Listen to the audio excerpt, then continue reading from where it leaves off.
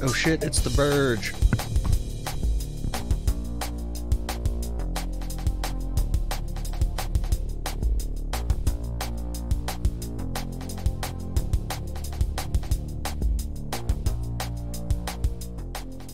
Let's go ahead and get this fired up. Because I want to show off a cool thing.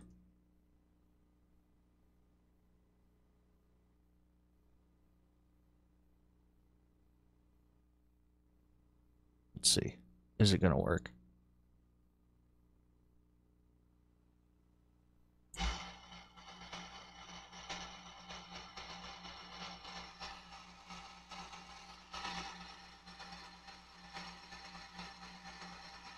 Uh-huh. Get a little bit of motor noise here. Oh, yeah. What's up, girl? Thank you very much. So, we have, I'll go over the whole setup, but we have a stick poking up here. At the top of that is my accelerometer, magnetometer type thingamabob. Orbitron is currently, in theory, tracking the XW2F satellite. Obviously, there's no antenna hooked up or anything, but we're just proving it out here. So we'll spend a few minutes just watching this thing kind of zip around. It's really cool. Every few seconds it turns a little bit.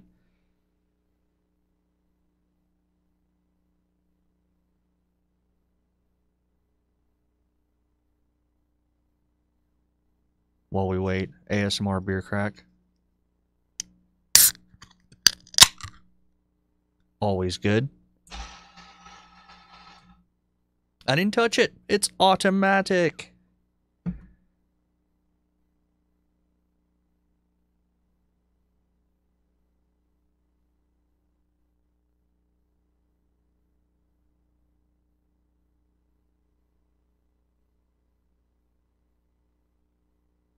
There we go.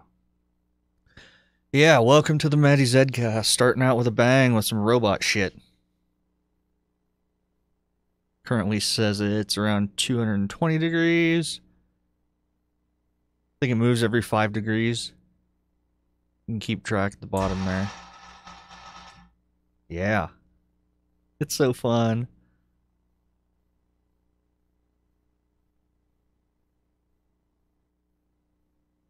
Yeah, you notice it's, I mentioned this in Slack, but it's, tomorrow is the vernal equinox, which means that, the day-night terminator, this line here, is almost perfectly vertical.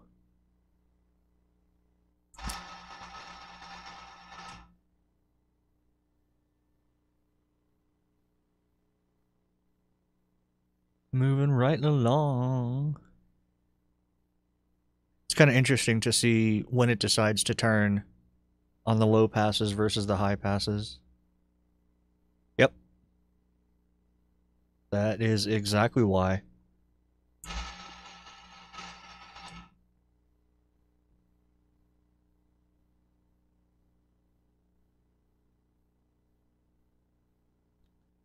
So far it seems to work pretty well. What it thinks is north is not anywhere close to north, because we're inside here in the ham shack, and I have some big Sony bookshelf speakers right here. So basically it thinks that's the North Pole. So it's really north relative to my speaker, a couple feet away. So it'll be a lot better once it's out in the clear.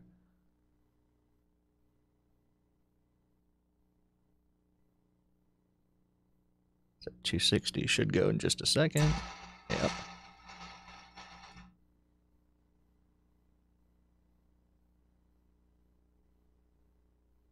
Yeah. You can see up there's a little accelerometer board on the right, and then it's hooked up to what's called a differential I2C, because the bus that those wires work on is only has a max distance of just a few meters, but but the differential I2C basically turns it into a balanced signal that you can send over Cat5. And yeah, even just the metal content of my camera there throws it off a few degrees.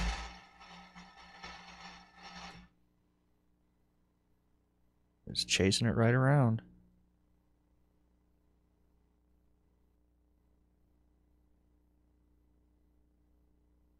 I started working on the box, on the controller box on Sunday at like 2 p.m. and just went for 10 hours, just went ham on it. So yeah, first I got it powering up, and then I got it to control the rotator manually, and then I hooked up the position sensor, and then it was freaky. As soon as I hooked it up to the tracking program and configured it, it just spun like 200 degrees and started chasing whatever satellite I was clicked on. It was freaky. Hey look, it's exact nautical sunset in Denver.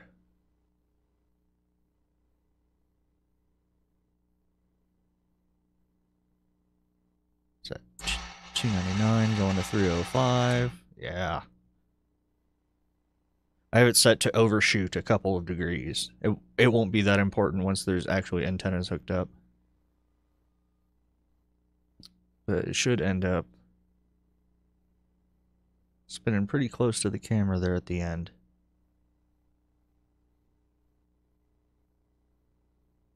You can see my janky network shelf in the background there. But I got a plan for that too. We may talk about that. Set to 308. Turn right about now.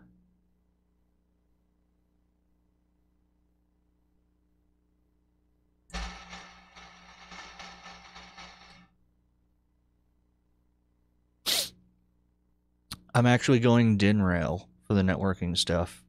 I don't have rack mount stuff for networks, but I have a bunch of small little boxes, little access points and stuff like that. So I'm going to put everything on a DIN rail and then run it off one power supply so I don't have to use that shitty power strip up there. Because all that is a bunch of 12-volt adapters. Like, that extension cord, the white cord, is literally just going to more 12-volt adapters. It's stupid.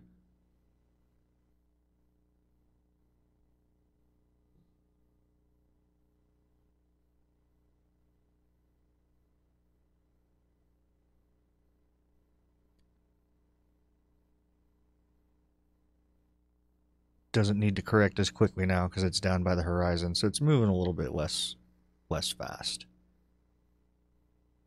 Slower, I could have said. Been a long day. Had to go into the office today.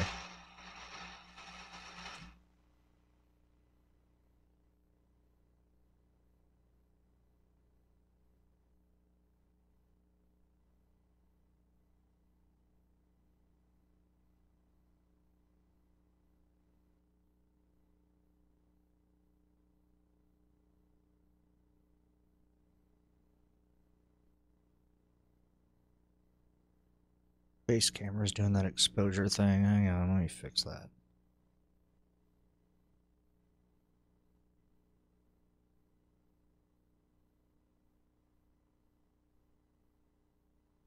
That's pretty reasonable.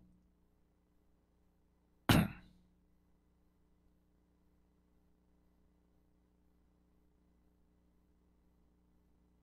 think that's all it's going to turn on this pass. But, let's take a look here, for example, the next bird. I just click on it. Get some motor noise here.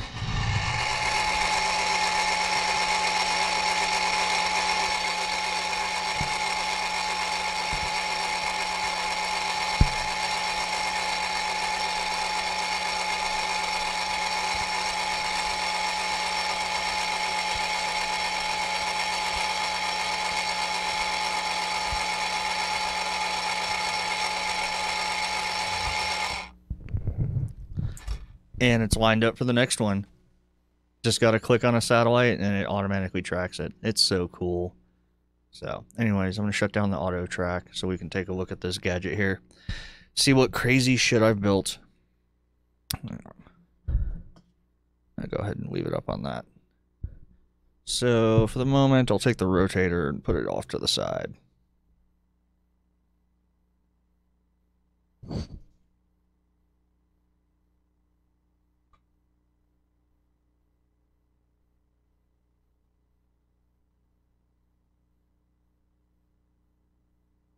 Sure, that's off to the side. So, what do we have here?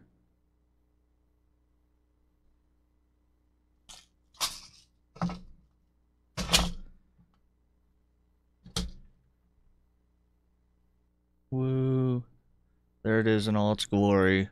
Right now I have the, yeah, it is. That's a, WRT54G running Open WRT that I use for 2.4 gig here in the house. Do I seem quiet? Huh, hang on. Hey, you're right.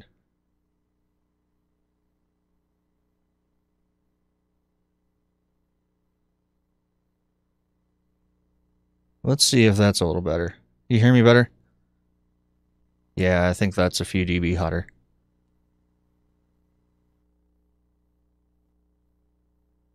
That'll help too. Okay.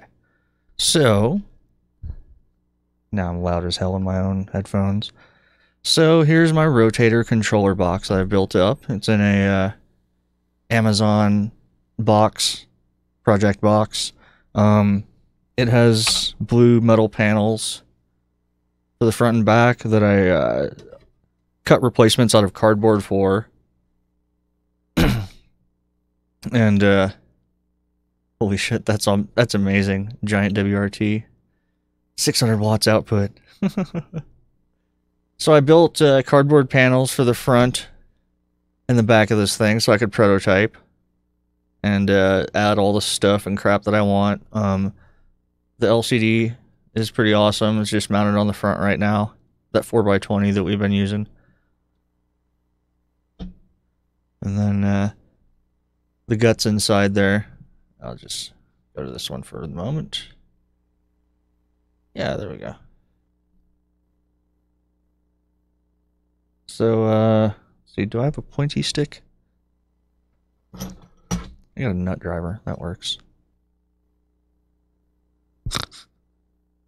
So, this is the power transformer. So these rotators work on 24 volts AC, not DC. So I specifically had to get a power source that could supply a decent amount of current. This is actually a transformer for HVAC system. So this is what would run like a whole office building's worth of thermostats.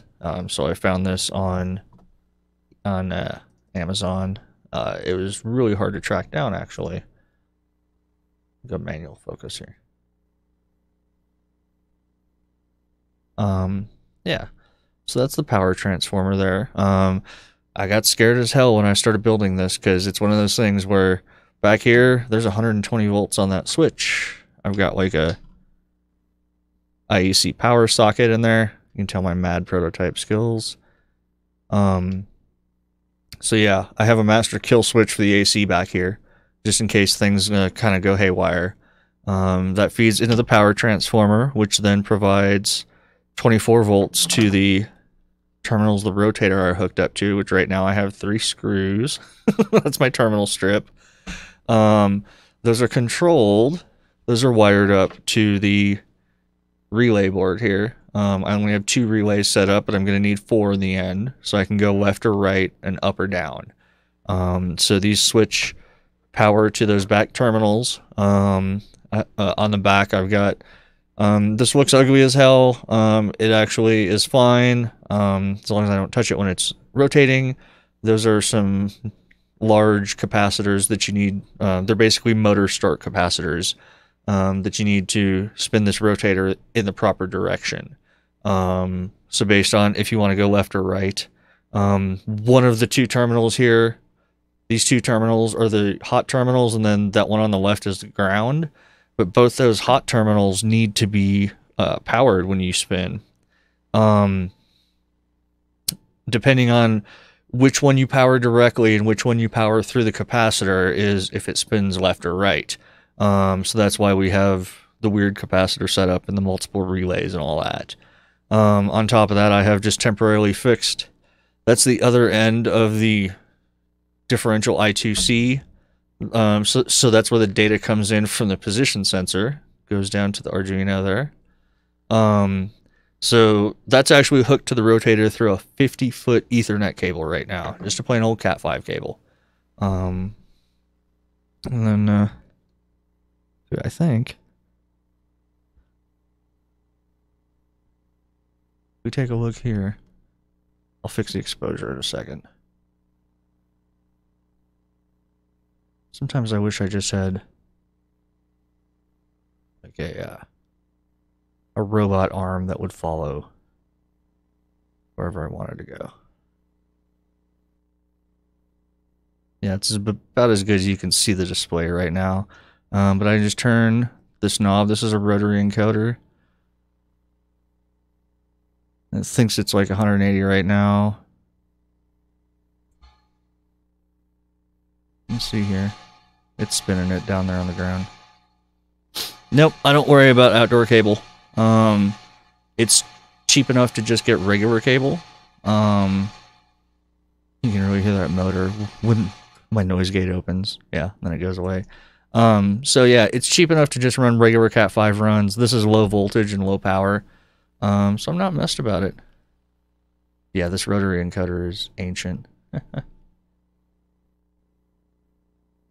So, yeah, that's what we've been playing with. I went nuts on this on Saturday, or on Sunday, and just decided to start building it. It's really nice because I managed to get, if you look in the back, the USB of the Arduino, which is the serial port to the computer for the computer control.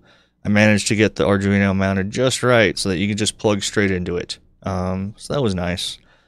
Everything's, well, not everything's bolted in nicely. The relay box is flopping around right now. But I'm going to get everything bolted up nicely this week. And we're moving right along, folks. It's been a lot of design and a lot of trying to figure out what the hell I want to do with this. I still have to actually cut the front panel for the display because you can tell I've mounted it on the front. It was actually one of the best $10 that I've spent at Micro Center. Was just a shit ton of standoffs. What's up, Cat5? Thanks for the sub. Yeah, I gotta get a fancy subscription animation there. So we're doing rotator farts right now. So that's the control box. I'm gonna go ahead and turn the AC off. It's just powered by the computer right now. I'm gonna fix that. Just play the bits one.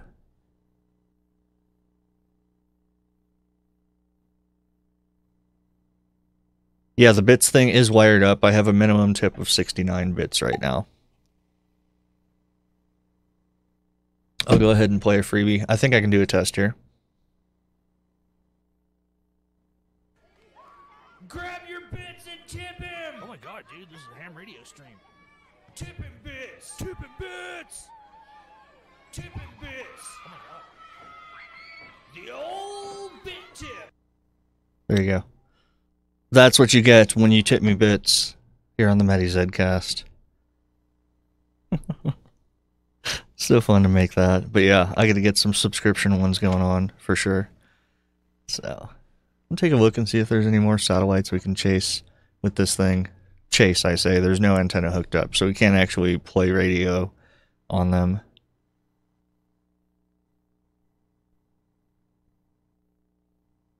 Computer on Fire is good, and that video was not me on the video.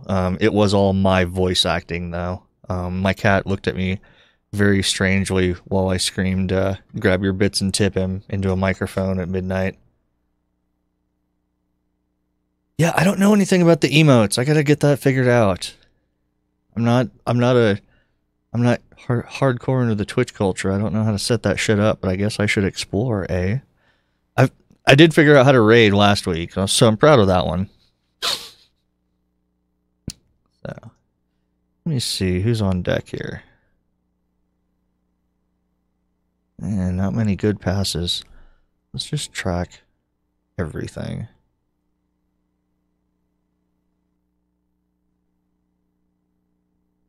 Hell yeah. Cool. I didn't know I got like the right to add emotes and stuff, so I'll definitely check that out. Let me pull the camera up a little bit. Yeah, I know the bench is a mess.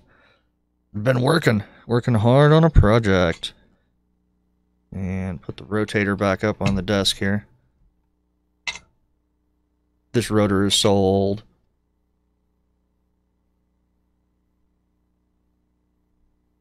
And yeah, that's a piece of 1x2 lumber pretending to be an antenna.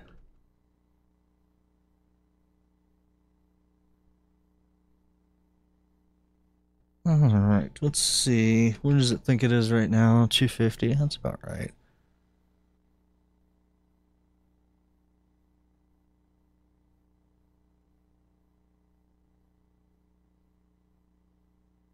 It can be an antenna. If I, like, soaked it with water, it would be.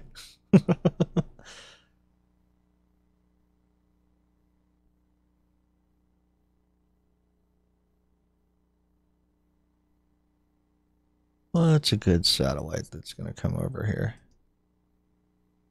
Alright, I'm clicking around. You can't see what I'm doing here. So this is every ham satellite up there right now. Most of them you can't talk on. They're just like beacons. I'm trying to find something that'll do a nice overhead pass.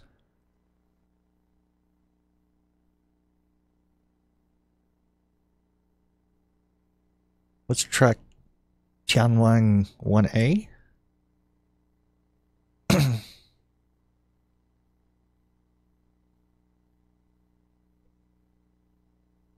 Yeah, you can absolutely manually rotate it. Would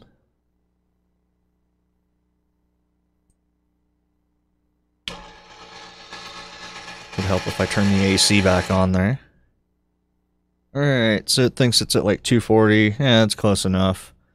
So we're going to take this, and then we go over to here, and we just click this. Currently, this satellite, even though it's below the horizon down here, thinks it's about 151 degrees, so it should rotate clockwise a little bit. Let's see if I can... My camera's not meant to look up. Alright, so I click this button. There we go. Precision is, hang on.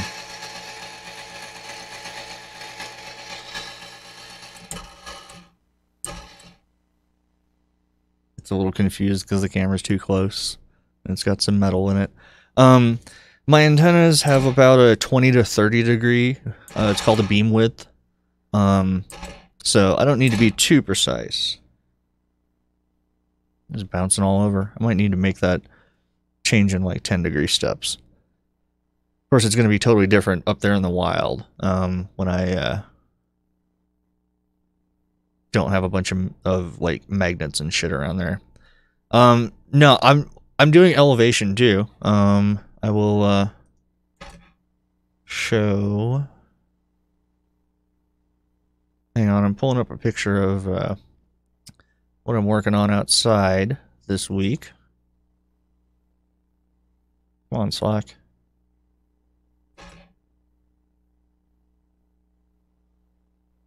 Hang on. Yeah, here we go. So this is what it looks like out my driveway right now. So this is the elevation rotator right here. Built a bracket to mount it sideways. Normally it would be up and down and spin the antenna, but here it's going to tilt. And then I have my two antennas that I'm going to be using mounted on a 4-foot dowel because you want something non-conductive here. So yeah, it will do elevation and heading when I'm all done. But right now I'm just testing the bearing or the azimuth. But yeah, so that's what this is going to go basically on top of this rotator here. It'll be 22 feet up in the air or something like that. But this is what it'll look like up in the sky. And then those will tilt up and down. Yeah. So, I'm very excited about that.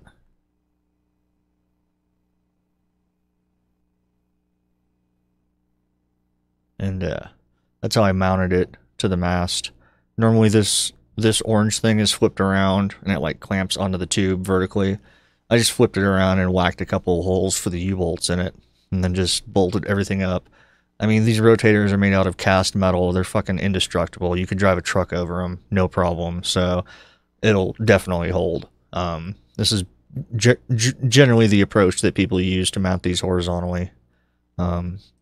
But yeah, it's very unique among rotators because, as you notice, it can have a pole all the way through, which is what you want for this. The setup is actually really balanced. There's not much weight fore or aft or anything like that. So there's not much lateral load on the antenna mast. It just spins, and the center of gravity stays really close to the center pole there. So, got a few minutes till Changwon 1A shows up. I'm going to track it a little bit.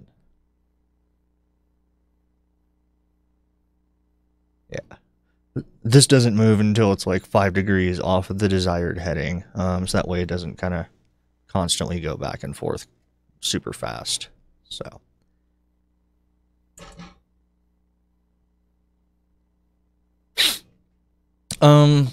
The storm was wild. Ooh, that shit was super crazy.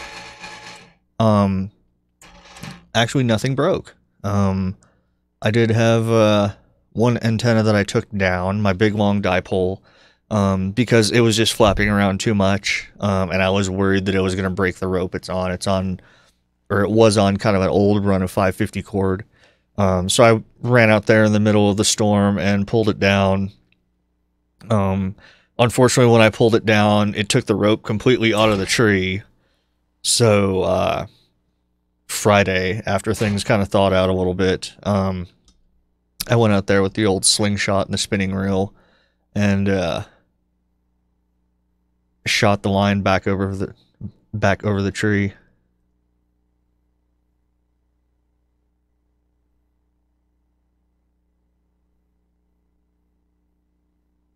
Got it back up there, so it's happy once again.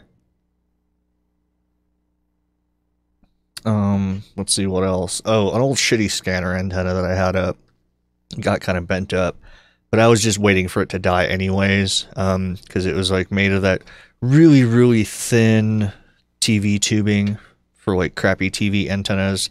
So I wasn't at all surprised to see that bent up a little bit, but I don't really even use it that much. So it's just kind of whatever there.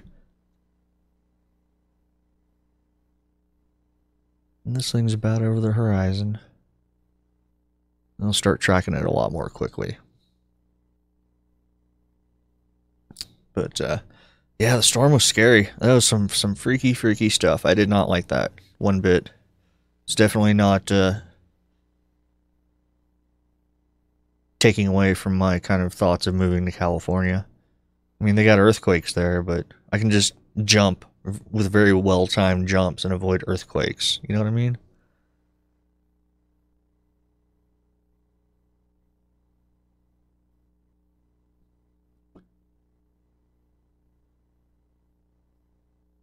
It's true.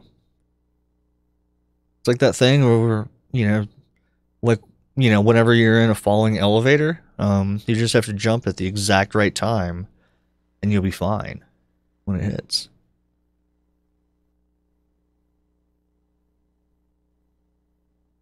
Let's track just this one.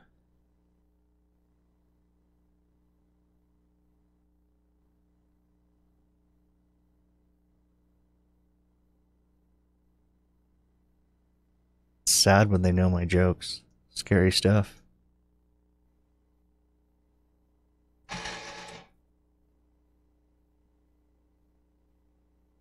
So this is going to spin from about 130 degrees through 0. Yeah, it's all about the timing. It's like the corollary of, it's not the fall that kills you, it's the sudden stop at the end. It's the same concept. Like, if you're the master of timing, which if you've ever listened to me tell jokes, you know I am. It's fine. It's no big deal.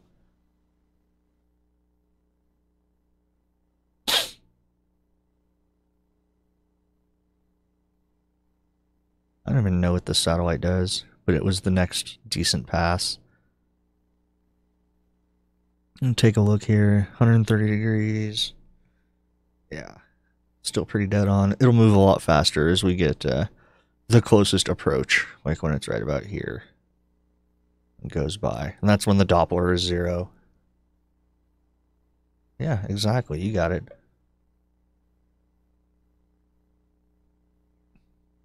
I was really good when I was a kid at putting the code in for Street Fighter 2 Turbo to make it go up to 10 stars. Hey, Butcher. Good to see you, buddy. Surprised you're up this late.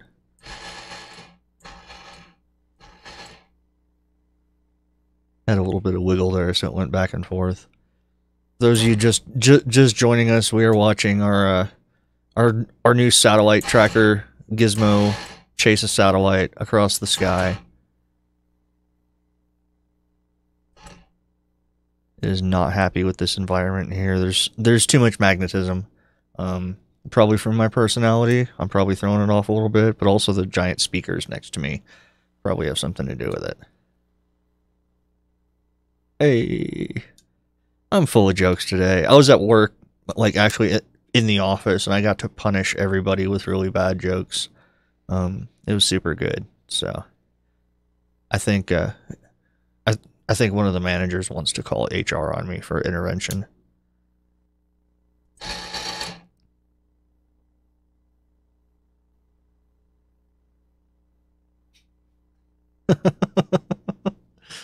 I'll take it. I'll take it. I'll take the burns with the praise.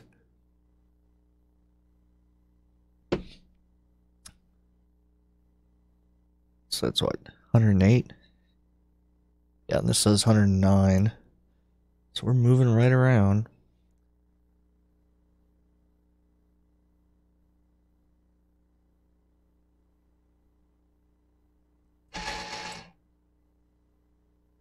Yeah, these caps back here, they're only 24 volts, but I'm still pretty careful about them. Obviously, they'll be mounted inside the case once I'm finished with this thing.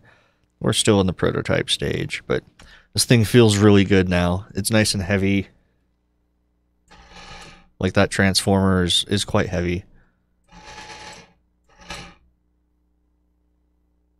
And also, even when the rotator is not working, just like an old school power transformer like that in general is going to be just slightly warm.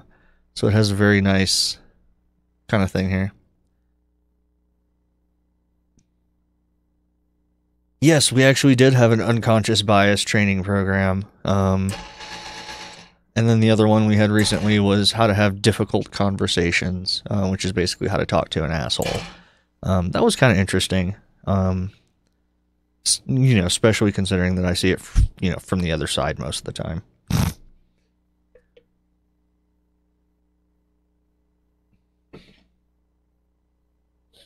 But this thing seems pretty stable. It does seem to reboot now and then when it kicks on. And I think that's actually because of a noise spike on the wire to the rotator.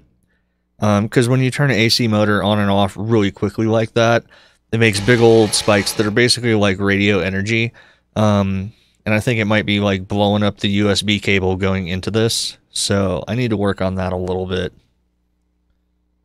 But thinks it's about 60 degrees right now. It's about right.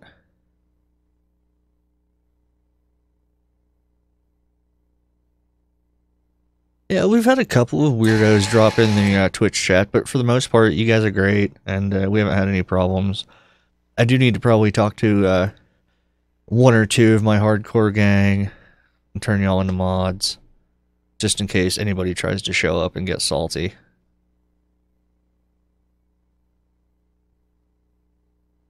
You can see my goofy swing box up there that I hooked up for cable TV on my computer, right? It's like that old, God, got to be like close to 20 years old now. That old ass Onion article about the age of the multimedia computer is here, and they're like, for only $5,000, you can watch TV shows on your computer. Yeah, it's like a cable card that sits on your LAN. Yeah, I don't think we're gonna have too many people coming in here trying to drag me. There's only so many people that are ever gonna even click on a ham radio Twitch stream, let alone ones that want to kind of disrupt things.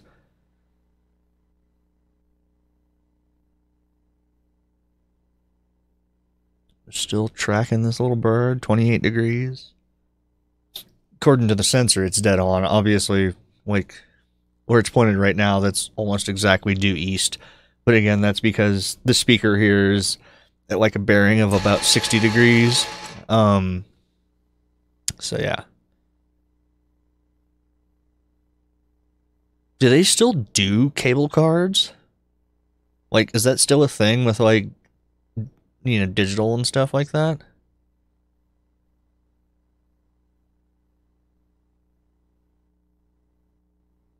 Excuse me, if we have a clear front mini fridge with anything on the stream, it's gotta be PBR Tall Boys. There is no alternative. Matter of fact, oh god. Yeah, Bobby, tell them about cable cards. So yeah, you can get PCI or PCI Express cards that are cable tuners. PCMCIA. People can't memorize confusing industry acronyms. That's interesting, Cat5. I've always heard that there's like a bunch of resistance towards them getting you a cable card. I'll get it, Takade. Yeah. All right. So I'm gonna go on Craigslist and I'm gonna look for one of those wine cooler fridges or whatever because they have a glass front. Matter of fact, I'm pretty sure that's what Ninja's actually using. PCMCIA was the best. The old X-Jack modems and LAN cards and stuff like that. Dank.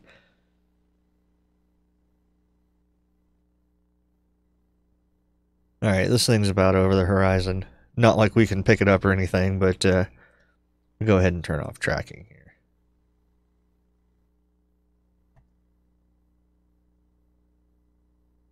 Yeah, what the hell does a PCMCIA cable card look like? Yeah, because that's like a big old fat... Speaking of which, I got a bag of... Let me go ahead and power this off. Take a break from the rotator box. Power down so I don't electrocute myself here. Or even shock myself. Super pedantic note. You get shocked until the point you are dying, and then you are electrocuted. Because electrocution is a portmanteau of electric execution. So if you get shocked and you don't die, you did not get electrocuted.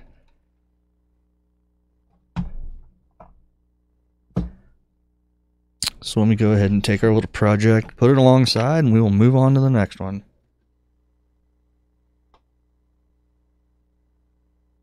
As you can imagine, everything's a huge mess right now.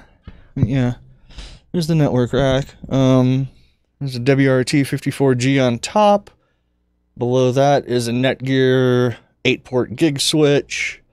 Below that is my router, which is a what is that? Oh, edge router. And then over here, that raw board there, that is a old ass Microtik ancient 333 megahertz chip. Not super useful, but it's my 5.8 access point. And then next to that, I have my sling box. So, anyways, back to the radio.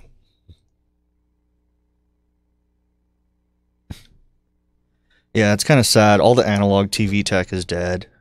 Well, it's not dead. As a matter of fact, I think we may see kind of a vintagey resurgence in, we'll just say like NTSC. Oh yeah, I got all kinds of transitions going on. I've been working on my video. Wait till we go to break here in a few minutes, but yeah.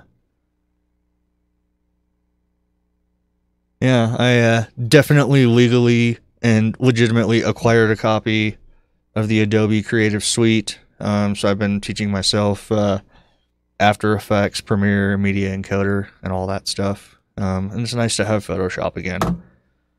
So, been trying to get things set up. I need to finish a couple new videos, a couple new little video clips and stuff like that. And I want you to render me some logo stuff in Blender. I'll get you, like, source files. Yeah. I get a bit of a discount on that for the Creative Suite. Let's just leave it at that. It involved disconnecting my computer from the internet.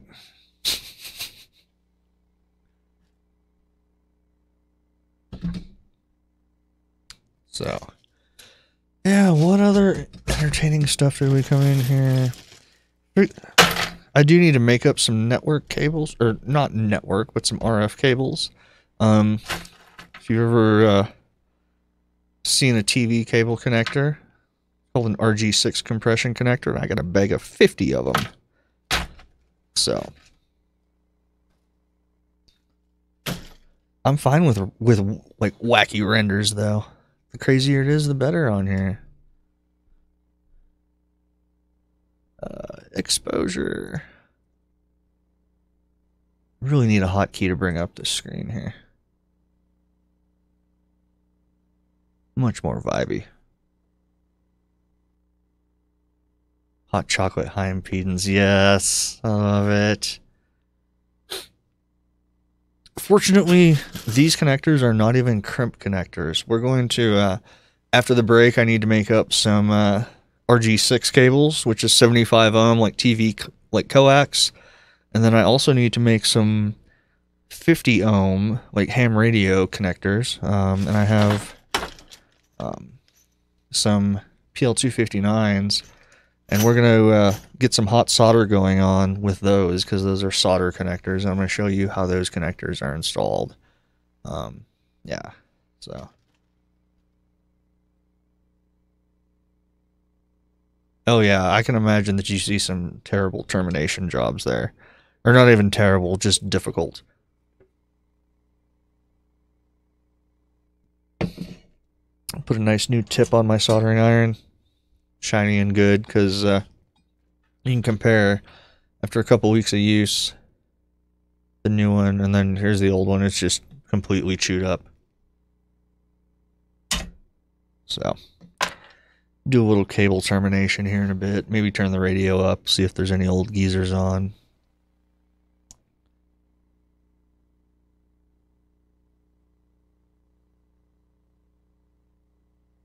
Yeah. I definitely need to get a camera upgrade, at least for my overhead.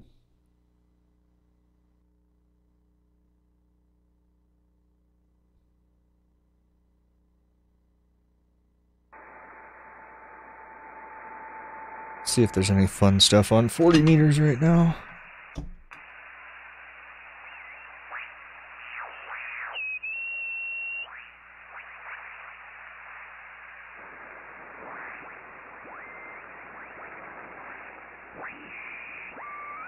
Just a bunch of switching power supplies.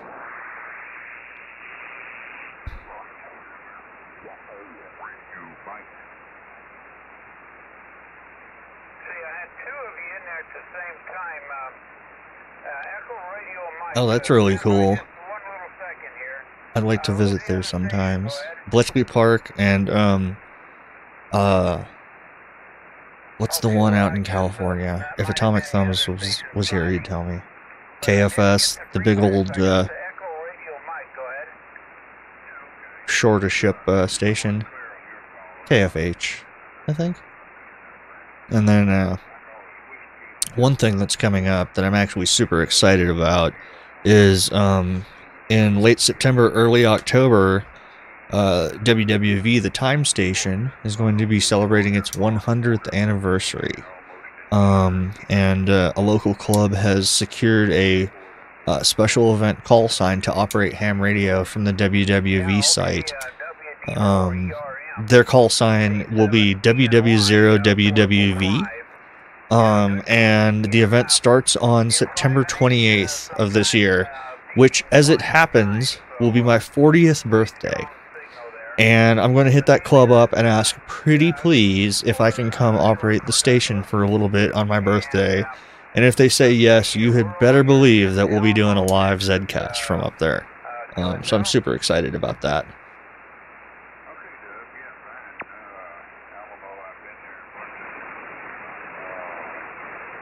Yeah, I think I think it'd be just super fun, just super exciting. I've always loved WWV. One of the first like shortwave experiences that I ever had was my dad, like in the like late 80s. We didn't have computers or anything back then, not really.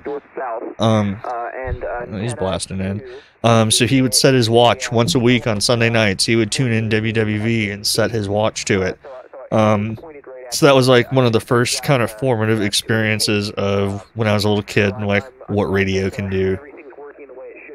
Yeah, dude, that would be a perfect occasion for you to drag that stuff out and get it set up. Absolutely. That'd be super fun. So I'll keep everybody posted with that, and I need to hit up that particular club and ask them pretty please can I come up and operate for a few hours, because I would be so excited and happy about that.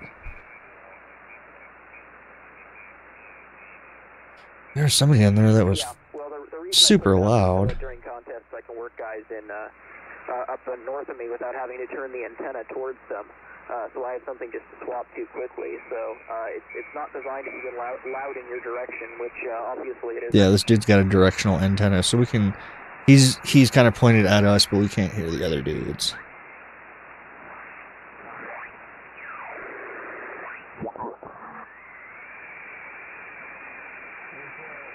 Let's see who this is.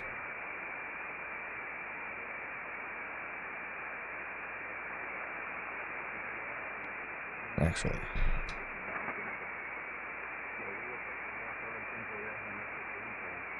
Good enough for now. Pardon the dust on my radio. It's not from lack of use, that's for sure. This thing does not ever get turned off. Oh, yeah. South American gang. They have some loud-ass transmitters. I can often hear Spanish on here and not hear anybody else.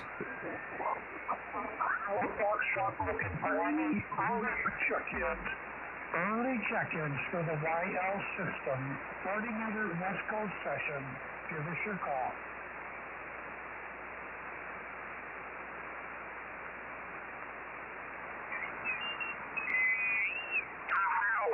Hotel Quebec, VA7JSF, any copy? A couple of nets going on. Can't hear most of the check-ins, though. This is kind of the season where shortwave starts to suck. HF isn't nearly as good because the prevalence of thunderstorms. The interference and static crashes from lightning will go thousands of miles, and it's super frustrating. Which is a big reason why I've been working to get the, wow, get a little strobe going on there. That's why I've been working to build the satellite setup so aggressively. Because the satellites work 365 days a year. Yeah, lightning is very whack. It's my least favorite thing in the sky. Fortunately, we don't have much here, so, like, risk of my shit getting hit by lightning strikes is very low.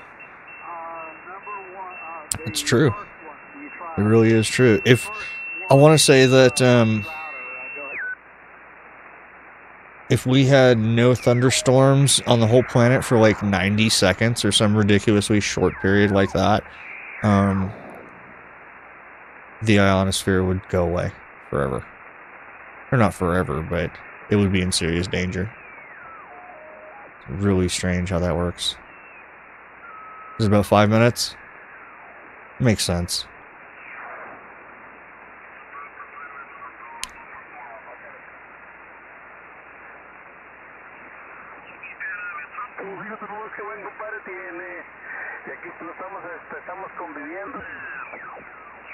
Yeah, the constant discharge of lightning into the atmosphere keeps the ionosphere charged and keeps the ions flowing. Some people playing digital on here.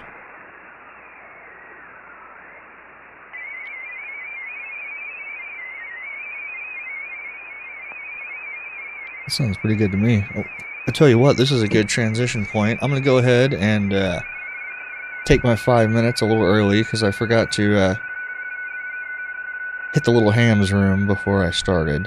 So I'm going to break for 5, and we're going to come back, and then we're going to see if we can talk to some people on 40 meter digital. So hang tight on the Zcast, and I will be right back.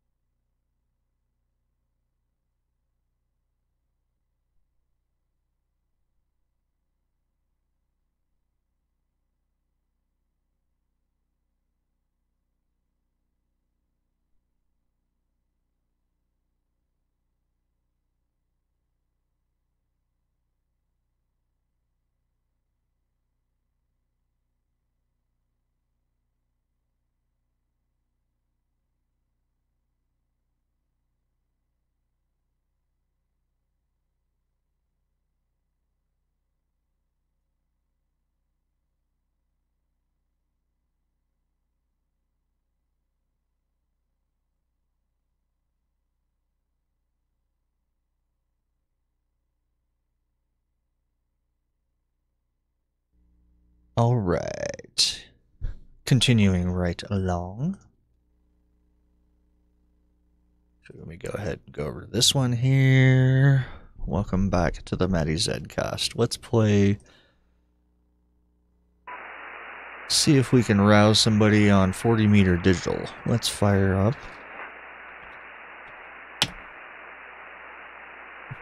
Lol, if you click links, just lol. Type everything. So what I'd like to do here is just do a quick tune-up. Drink it up, bitch. It's the best. I was in a meeting today and somebody commented because I switched over to our Slack, and somebody's like, "Ooh, that's some cool green on black," and then I showed them the actual board, and they were like, "Holy shit, Matty Z's some sort of hacker or something," and I was like, "Yeah, more or less." Good times.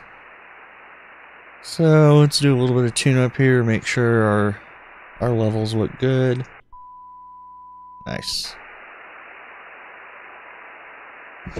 And then somebody made some crack about buying drugs on the dark web, and I was like, dude, this is like 2 decades before that.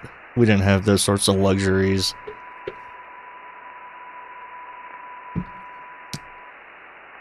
So, I'm gonna do a little tune-up here. And fire it out, see if anybody's out there that wants to chit-chat with us. Yeah, right. Literally everybody in the meeting was either Denver or SF, so yeah. Who needs to buy drugs on the dark web when you can just go out on the street? Amber is easier, however, when I was growing up for about 4 or 5 years, the only computer that I had was a IBM XT with a Amber monitor. So I've done my time with that. Yes, I showed them the little switch back and forth, and they were even more amazed.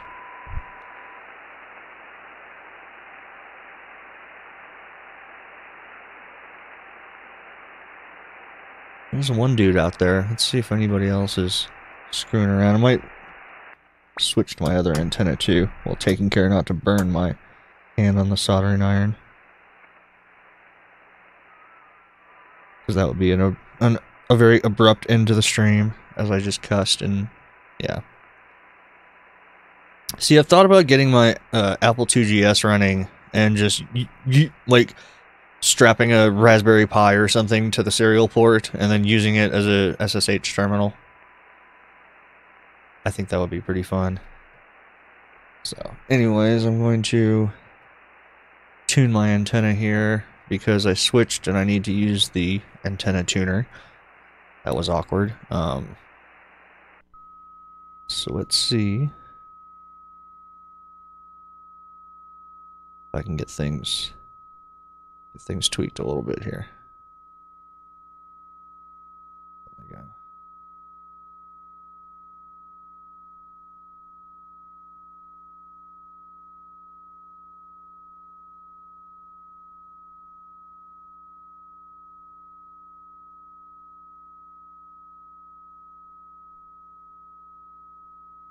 It's pretty decent. Awesome.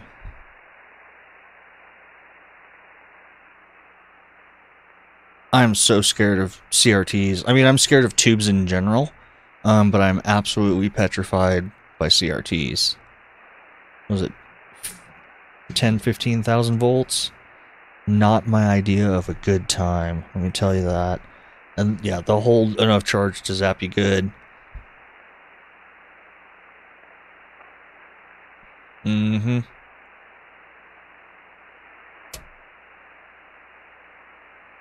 Try to tweak that tune a little bit better.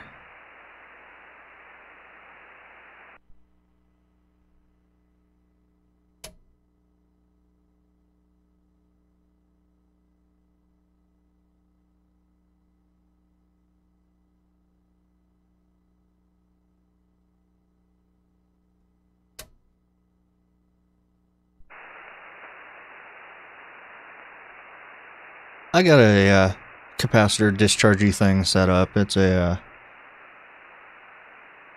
1 meg resistor on a heavy insulated wire with an alligator clip on the end that I can strap to ground, and then I can touch a cap and hopefully discharge it without too many fireworks.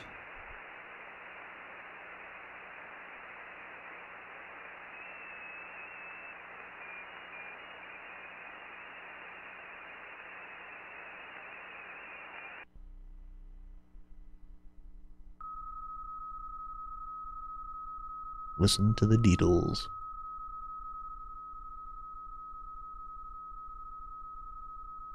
Oh, we'll watch that in a second. Hang on. I'm all about watching wacky YouTubes.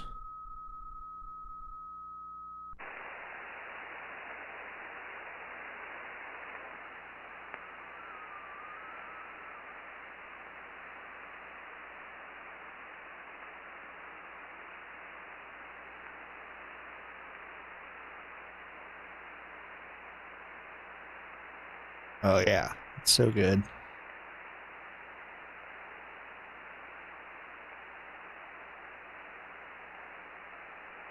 Ugh.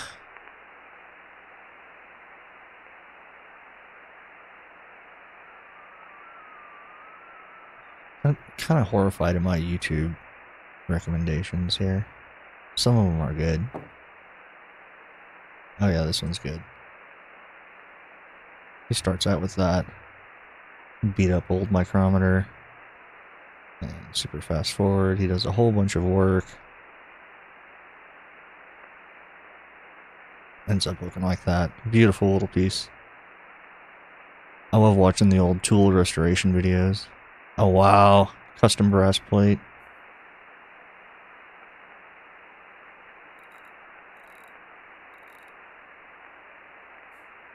Amazing. So good. Anyways. My grandma used to tell me, when she was younger, which is like 40s, 50s, 60s, so on, the face of the CRTs was separate of the kind of the housing behind it. It wasn't just one big glass tube. It was a two-part thing that had some sort of glue or something, and people would take old dead TVs and pull the front glass off and then make it like a little window frame type thingy or something like that. Seemed kind of cool, but back then, like, the glass was not nearly as strong, so it was much thicker, so you get this neat little lens effect. So you could, like, put it in a frame and then put, like, a piece of art or something behind it, and I guess it looked really cool. So, shit, long by. I think I remember you saying something about that. I can totally see, because aren't those tubes like submerged in water or something like that? So the shockwave of one imploding is gonna be enough to blow the others. Yeah. Terrifying.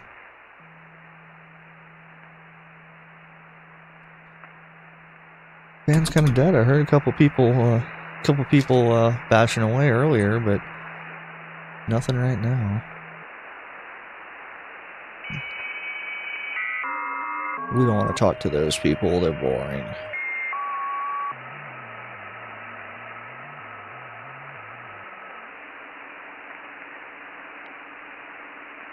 Wow. That's pretty amazing.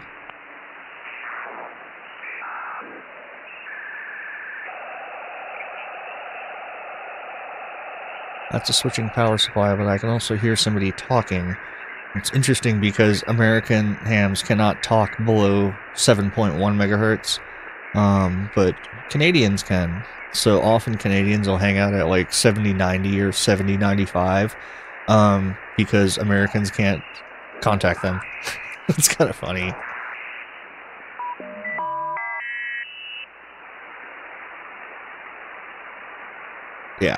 Yeah, it's a good tactic.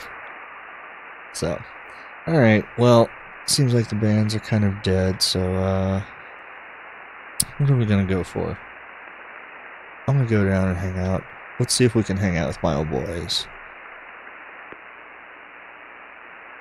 Maybe if we're lucky.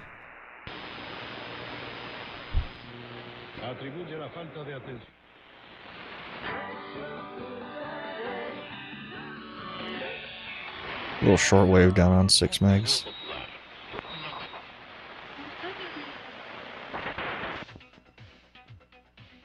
Venezuela Venezuelan Minister of Foreign Affairs, Jorge Arriaza, There you go. reported that the Let's get some news from Radio Havana, Cuba. in the It's coming in very United well. States have been forcibly seized by Washington-backed agents. While we do that, I'm In going to a get clear my violation of soldering the iron Vienna heated up Convention here, on and we're going to Diplomatic solder a Relations, couple connectors here in a minute. diplomatic buildings have been seized, said Arriaza in an official statement, adding that according to the 1961 convention, quote, Venezuela's diplomatic assets in the U.S. can only be used by the official personnel that represent the democratic and constitutional government of President Nicolas Maduro. Representatives of the Venezuelan He's using the lawmaker helping and hands. self-proclaimed interim president, Juan Guaido, took control of 2 buildings belonging to Venezuela's defense ministry in Washington and 1 consular building in New York, said Guaido's envoy Carlos Vecchio, with the blessing of the U.S. government. This latest attack on Venezuela's sovereignty comes as a blatant disregard of international law. According to Article 22 of the Vienna Convention on Diplomatic Relations, the premise I'm going to laugh if I get VOD muted on this for communist propaganda. How sweet would that be? And wear that shit as a badge of pride. Of the head of the mission and is under a special duty to protect the diplomatic mission against any intrusion or They're really useful. I try to remember to use it every time I can. I need to get a slightly different style one for working on circuit boards, but this one's good enough to work on a lot of things. Arriaza has asked the Donald Trump administration to, quote, So I've got a nice chunk of, this is called LMR 240 Ultra Flex cable. This is coax cable that hams use. It's high quality, about $1 a foot, somewhere around there. And, look it right there. Let me come up on my exposure a little bit here. Ethiopian Airlines Flight 302 and October's Lion Air Flight 610 in Indonesia. While detailed information has yet to be released, flight tracking data shows both flights on the Boeing 737 MAX 8 aircraft seem to go through thank you for reminding me. climbs and descents after they took off. Both flights killed all crew and passengers on board after the plane crashed minutes after takeoff. Meanwhile, the Wall Street Journal has reported that the Transportation Department is launching investigations into regular approvals of the Boeing 737. I bought some cheap connectors off Amazon, and they were so cheap and so garbage that I drove down to Ham Radio Outlet yesterday. Bought some good ones.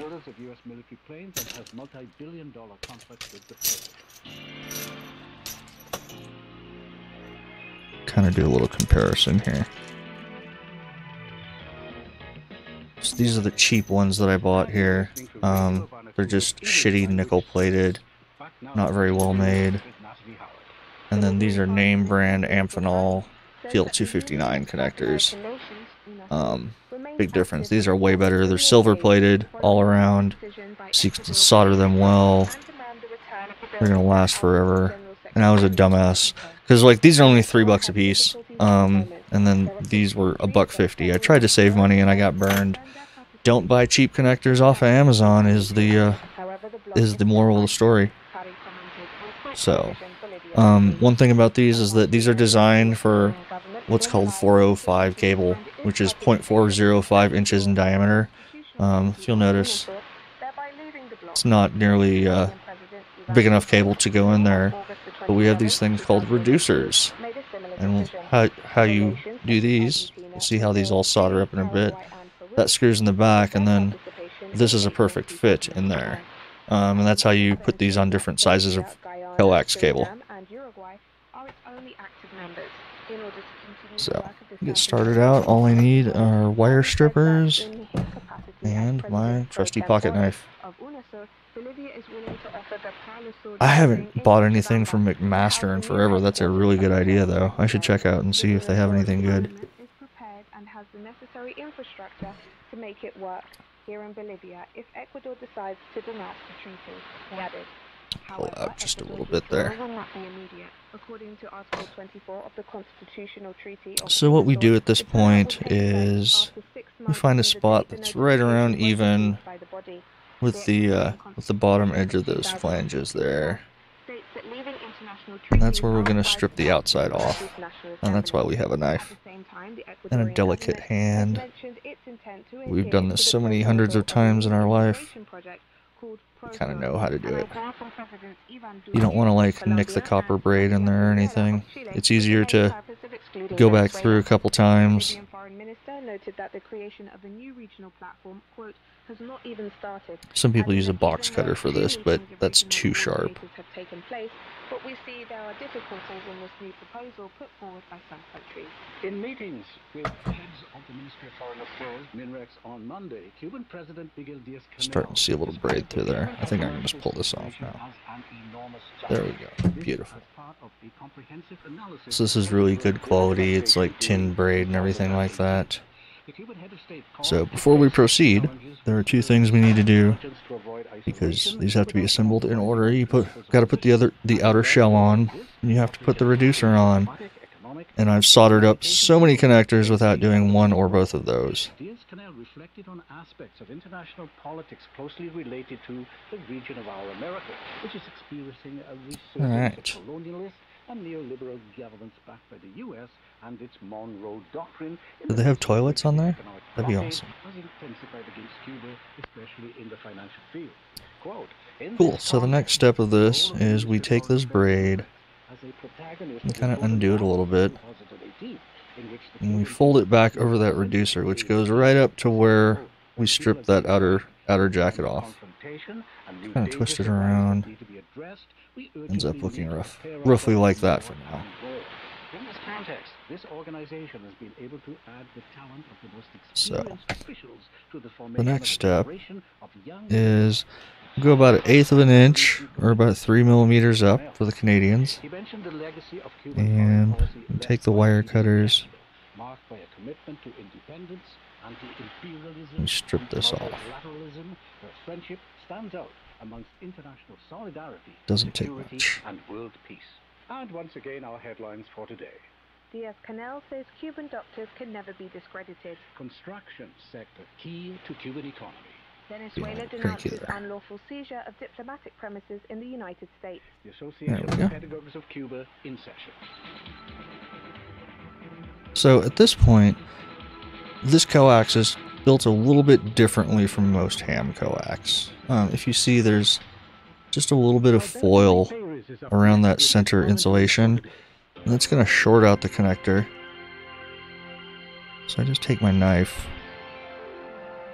and kind of strip that down. The Spanish edition of the New York Times has just released a repugnant article suggesting that the Bolivarian Revolution in Venezuela uses the widely available Cuban medical services in that country. Ooh, they're salty, aren't they? Control over the I'm mad as hell about that. Use votes for Maduro in exchange for medical supplies, and maintain other measures of social pressure. This repugnant lie is signed by the New York Times correspondent in Venezuela, look at this up close. Nicholas Casey, proclaimed as the Times correspondent in Caracas, although his license as foreign envoy has been cancelled because of a series of press reports. It's kind of hard to spin coax through all 360 degrees. You need to put things on properly because it's all coiled up and it's a lot stiffer than you'd expect. Even though I specifically bought the more flexible version because the center conductor is stranded here, I've got some other stuff that's solid conductor in the center, and it's cheaper, but it's not nearly as flexy. And this is going to be the cable that goes on my satellite antennas, so it needs to withstand repeated flexing. The self-proclaimed president of Venezuela. As is usual in this mudslinging type of stranded is the good shit. It's also literally twice the price. LMR 240 is about 50 cents a foot. This was 90 cents a foot. So after that, I look real close and make sure that no strands are kind of shorting out there. Make sure that braid's folded back all the way. And then we also have to make sure that the center is dead on and not bent, because it's got to route through that center pin as we screw things on. Kind of feel things out. There we go. And then we very carefully, you got to hold it very steady from that reducer. thousands upon thousands of Cuban doctors Screw it on. and other I specialists shot over by a couple who spread millimeters here. and That's not a carry big deal. loving knowledge to their patients Cut in that the off to where most it's flush. noble Send tiny gesture metal of chips human everywhere that will go into my solidarity. socks later. I have personally Um, watched them perform their humanitarian job Let me tweak in some focus on this and remote kind of show corners you. of the world where Western-type doctors would not touch even with a 10-foot pole. I know personally of the gratitude of the mothers, fathers, and other relatives of the tens of thousands of children. So the braid is now From accessible through those 4 holes in the side. It's kind of hard to see, but I definitely see it's in there. And in many cases, all 3 of So them we are ready to start soldering up. in no case, the Cuban Sometimes I like physicians to and other medical personnel just take my pliers and hold on to that reducer and in exchange for their just a little services. turn, make sure it's in there This good. wonderful miracle repeats itself in Haiti, the poorest nation Oh yeah, in the hemisphere. if this was solid center, I would not have nearly been aggressive with it. Like that LMR 400, that thick stuff, that's actually solid center, and it's aluminum wire that's copper clad. And it's very important to be extremely careful with that, to not, like, on that final step where I'm trying to strip off that center insulation, you have to be very, very careful not to nick the copper on that, because when you have a coax cable or any wire carrying RF, let me fix focus back, the RF actually only travels on the very outside of the wire. It's called the skin effect. So if you nick that copper, you're now forcing the RF to go through aluminum, which is not nearly as good at copper as a copper at transmitting RF. So I'm very, very careful. I usually cut it like 80% of the way and then just kind of twist and pull, and it breaks the rest of it. But that way I guarantee that I don't accidentally nick that center conductor. Doesn't matter nearly as much with this, because it's solid copper. Includes close contacts with the CIA, the Cuban-American Miami Mafia, as well as with the Venezuelan. Man, they're getting excited. In fact, he was identified in Chile as one active All supporter right. of dictator Pinochet's secret police. I have identified for you, my dear listeners, some of the criminals who are behind the wave of U.S. violence in the hemisphere, with the aid of some right-wing. Wet my little sponge on the brake. They all have their hands stained. I think I'm running with the too blood hot, of hundreds actually. of thousands of innocent people. I now respectfully ask you, dear friends, to draw your own conclusions. And this, friends, has been Radio Havana, Cuba's editorial comment for today. Alright, first thing we're going to do is get that center conductor going. Hang on. Gonna need stable angle.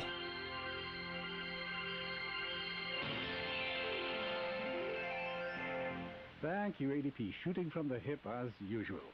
Now, Elena Valverde conveys the opinion of Cuban Come on. and international medical authorities on the highly professional reputation.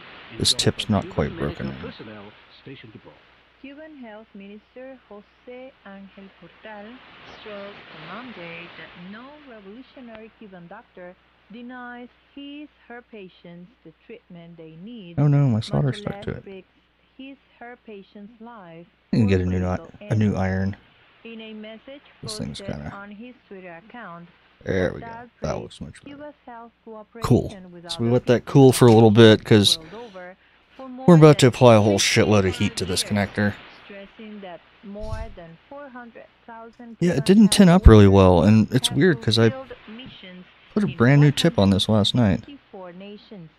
In another tweet, the top Cuban health official recalled that since Cuba's health think what I'll do, cooperation actually, systems have begun, because I just on the happen to have a initiative of leaders Fidel pack of Castro and files Hugo here. Chavez, more than 140,000 Cuban collaborators have offered their services in that South American nation, treating millions of patients and training more than 24,000 Venezuelan health professionals.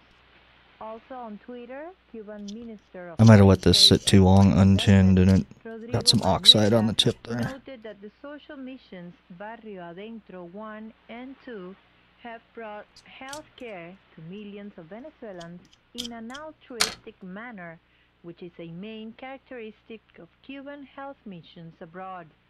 Both Cuban officials were responding to an article published by the New Not York ideal, but Times, better. I bought which cheap tips. tries That was to my fault. demonize Cuba, Venezuela, Alright, so our and center once conductor is again locked down shame the nicely. honor and dignity of Cuban health professionals who travel around the globe, saving lives And then we just go bringing in health and we hope need to to millions heat of this people connector up pretty good. So I'm advertised gonna by governments, crank my iron heat a health little bit here. organizations, and institutions alike. The article in question maliciously asserts that Cuban Grab your doctors bits working and in tip Venezuela manipulated medical care to secure bits, votes tip for the bits. governing Socialist Party Tip in the bits. May 2018 The elections old that bit saw tip. Nicolas Oh god, I Maduro love that win so a much. second presidential term. Alright. The New York Times reporter Nicholas Casey said his article is based on the testimony of 16 Cuban health professionals who defected from their medical mission in Venezuela, although only 2 such names are actually mentioned in the article. It's worth noting also that no Nice evidence little, is it's hard to provided tell because to it's focused, support but that was a their nice clean testimony. fill. And we Casey just take went it as and far as to suggest rotate it that 90 some degrees and do all politicians 4. use Cuban health professionals working in Venezuela to exercise control over the population, I made it myself. deliberately manipulating That's the actually health me doing process all the and yelling. even I took that denying and treatment for did a opposition bunch of voice supporters acting who have overnight. life-threatening ailments. The third person mentioned in the New York Times article who contributed his testimony is none other than José Miguel Vivanco, director of the Americas program at Human Rights Watch. According to the New York Times, he said, and I quote, "The Cuban government wants to make sure the Venezuela regime survives And you can and kind of is tell, willing to do it's hard to see on everything cam, but in you can their kind of power tell to support Maduro." when the solder gets, oops, But who is actually this sucked person? down into the braid and makes a good Miguel electrical Vivanco is a connection. longtime associate of the CIA and the Miami-based Spin and do the next one. anti-Venezuelan extremist groups. Vivanco was a close collaborator of the Chilean secret police during the Pinochet dictatorship and of notorious terrorists of Cuban origin like Uber Matos and Sixto Reinaldo Acuit, who founded the support group of self-confessed terrorist Luis Posada Carriles.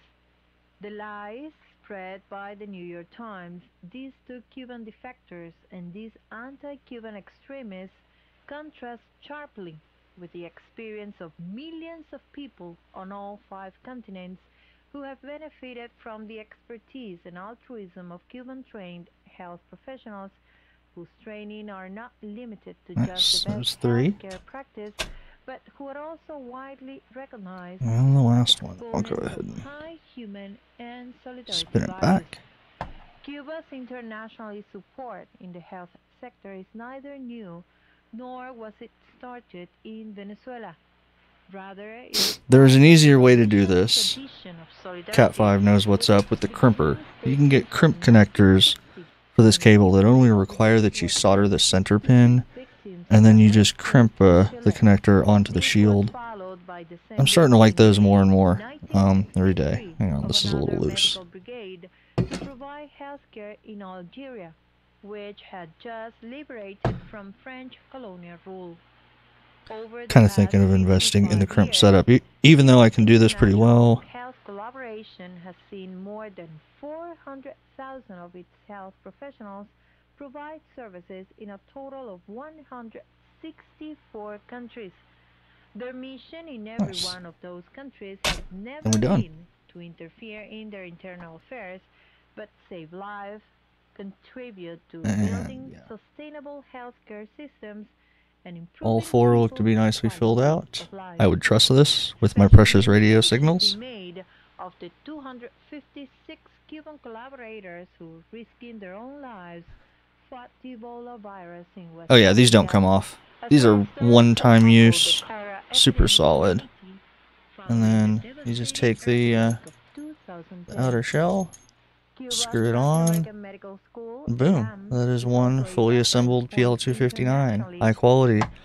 This will soon be on top of my roof.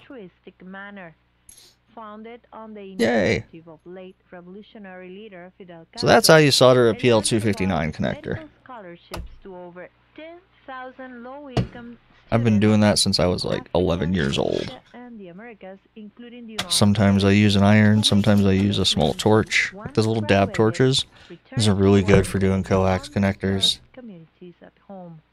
Addressing delegates here in Havana at the Third International Health Convention, You get it now, what, with the solder type 259s? the World Health Organization, the WHO, had this to say about Cuba's health cooperation with other peoples and nations of the world. Cuba provides so much international cooperation. Countries around the world are benefiting from Yeah, it's not a creme brulee torch. It's not a micro torch. It's a dab torch. People know what that is. More, you know, more than anything. with a primary healthcare approach for contributing to progress towards So, what I'd like to do now is, for those of you that are not Burge, that don't know what it looks like to put TV coax connectors on, we'll show the relative simplicity of what it's like to install. Jamaican Minister of Health, the Oh, yeah. Tufton, spoke on behalf of We're going to install some RG6 connectors here. and the 43 country delegations headed by health So I've got just a ministers. random scrap of RG6 quad shield here. This is the most common type of TV coax. And for this, I just need my wire strippers and a RG6 compression tool. That's my switchblade. And then grab a couple of these compression connectors, and these are way easier than put on.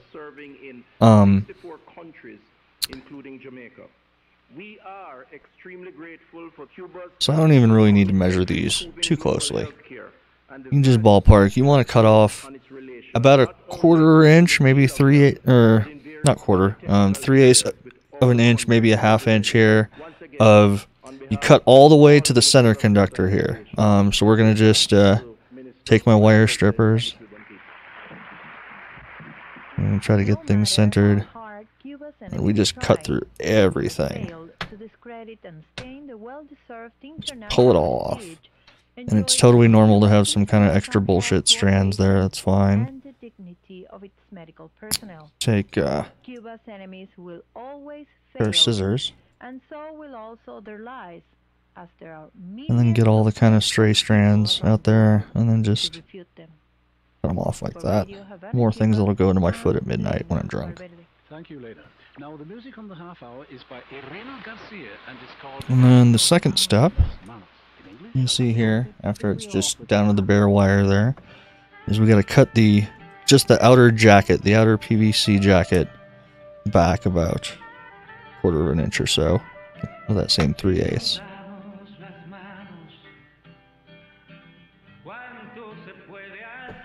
This stuff comes off pretty easily.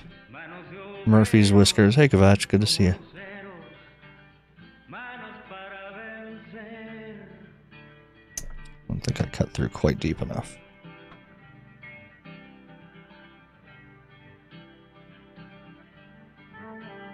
I also need to resharpen my knife here, because I've been installing a lot of coax connectors, as well as cutting cardboard. That's the real thing that killed it.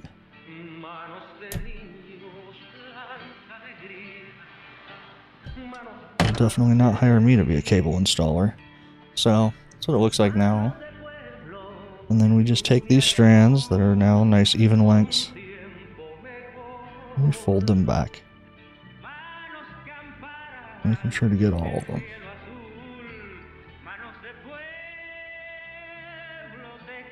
Some nice tunes going on there. Cool. So then we're ready to install it.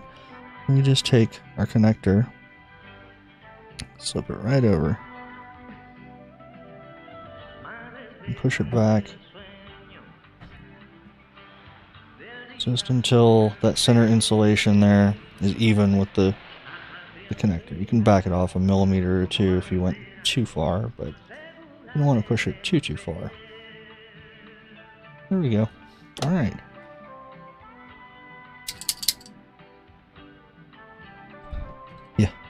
Don't worry about trying to spread the foil back.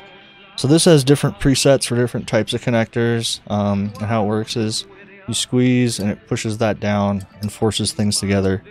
So this is currently set to crimp these F connectors. You can also do BNCs or even RCAs with this.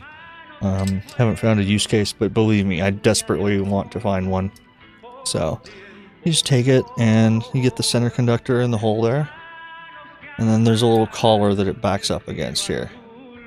And then you just take it, and all you do, squeeze, until it doesn't go any further. And that's what it looks like installed. Safe and secure. Cut off any extra. That one's good, because these are actually copper-clad steel center conductors. So that'll feel really good going into my foot later. So yeah, that's how you do cable TV, satellite, whatever connectors. It's on there, it's never coming off. Super easy. And yeah. So I made a whole bunch of new patch cables. I'll spin the camera around. On my little cable TV distribution block there, the bottom wire comes in from the left, from the TV antenna, goes to a preamp, then goes to a splitter up top there. And one side goes to my sling box, and the other goes back outside, all the way around the house, back in another window, and goes to my actual TV set. I probably need to optimize that flow a little bit. It still works great, and I still actually pick up more TV stations on my TV than I do on the sling box. I don't think the slings are particularly sensitive receivers. See if I have a place to dump this crap. How about an old double quarter pounder box? Because I'm the cleanest dirtbag around. Awesome. Cool, so that's how we play coax connectors. Those are the two most used in the shack. There's also N connectors. Usually those are a nice clamp setup where you screw in the back of the connector and it locks things down pretty nicely. And that was Nos Damos Los Manos by Ireno Garcia. Arnie Coro is up next with his edition of DX's Unlimited. Oh, here we go. Arnie Coro. This is a guy that talks about shortwave and ham radio on Radio Havana, Cuba. Perfect timing. He's great.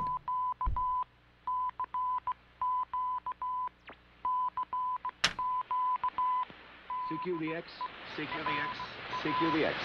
This is Havana calling. CQDX, CQDX, CQDX. This is Radio Havana calling all shortwave listeners and radio amateurs. Welcome to...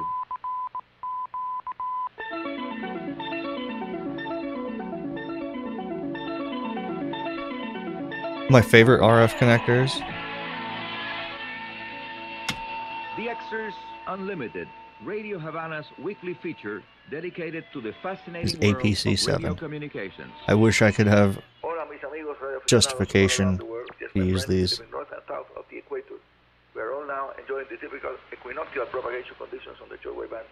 Why is there only a 300 pixel wide? Anyways, these are RF connectors, and they are genderless.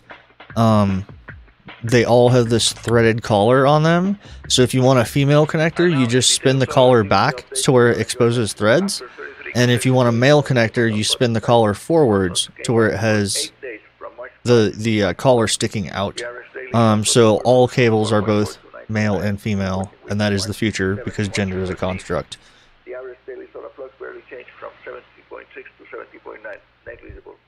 Yeah, APC7s are super cool. And the average middle latitude A index dropped from 9.7 to 0.9. That's good. The vernal equinox occurs on March 20, when the northern and southern hemispheres bring back an equal amount of solar radiation for a few days.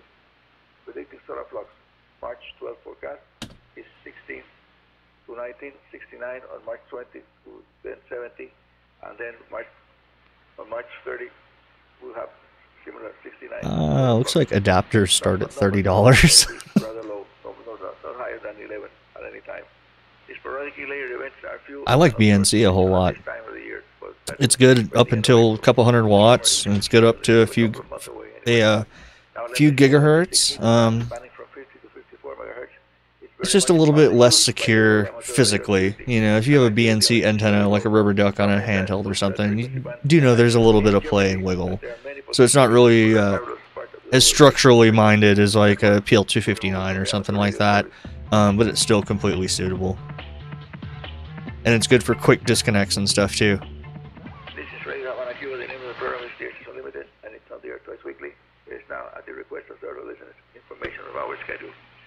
The Access Unlimited's weekend edition, the one that you are listening to right now, is on the air just after the top of the hour, Radio Havana Cuban Newscast. The program, by the way, is on the air. Man, it's coming in strong tonight. Good propagation to Cuba. The midweek edition is on the air just after the half-hour news, with the reruns program for Tuesday. I want a crate from fucking Antarctica full of high voltage cables. Yeah. Now, our next Radio Havana item follows. Oh no, that's horrible. Yeah, you gotta be careful with that stuff. Oh, so sad. So sad. Members of the EIR and DX group are QRB, which is the code 95 Victor 7 Echo India. That's on the March 26th. Yeah, that's real bad. Activity is on 160 meters using CW-07. I'll show you a nice horrifying thing. From that location in Togo, Africa. Yeah. Box of clay pigeons. So this is the cable that is needed for my Heathkit old school tube ham radios. So the power supplies are separate on these. It's a separate box, about the size of a bread box or whatever, that takes 120 volts in, and then it squirts out like 12 volts for the heater filaments. But the most important thing is that it has 650 volts on one of these pins. And this is what hams have been using for years and years to power these rigs. And this is all the connectors look like. It's basically a tube socket that you solder wires to. And one of these has 650 volts at like 150 milliamps on it. Absolutely will kill you dead if you touch it. And this is okay. Just like, look at the multi-conductor wire. No special considerations there. Make sure you don't have any solder whiskers. Yeah, those radios are currently in my shed just because they scare me so much. Probably this summer, I'm going to go ahead and clear off the stuff behind me and put an actual bench up there and start up like a vintage desk. And I'll have my tube rigs back there. But still, I pucker a little bit when I fire those things up, just in case I forgot something or there's a strand of wire between here and there. Because, you know, I've got 12 volts at 50 amps right here under the desk. Doesn't scare me. It's fine. It'll absolutely weld things together, but it doesn't kill you. The high voltage stuff, it sketches me out so much. Amphenol. Oh yeah, good connectors right there. Classics. Yeah, they're still in business and they still make some of the best connectors out there. Hams swear by those silver-plated PL259s to this day. Just nobody out there. The big thing about those 259s is not even necessarily the silver plating, but it is because... Let me pull out another one here.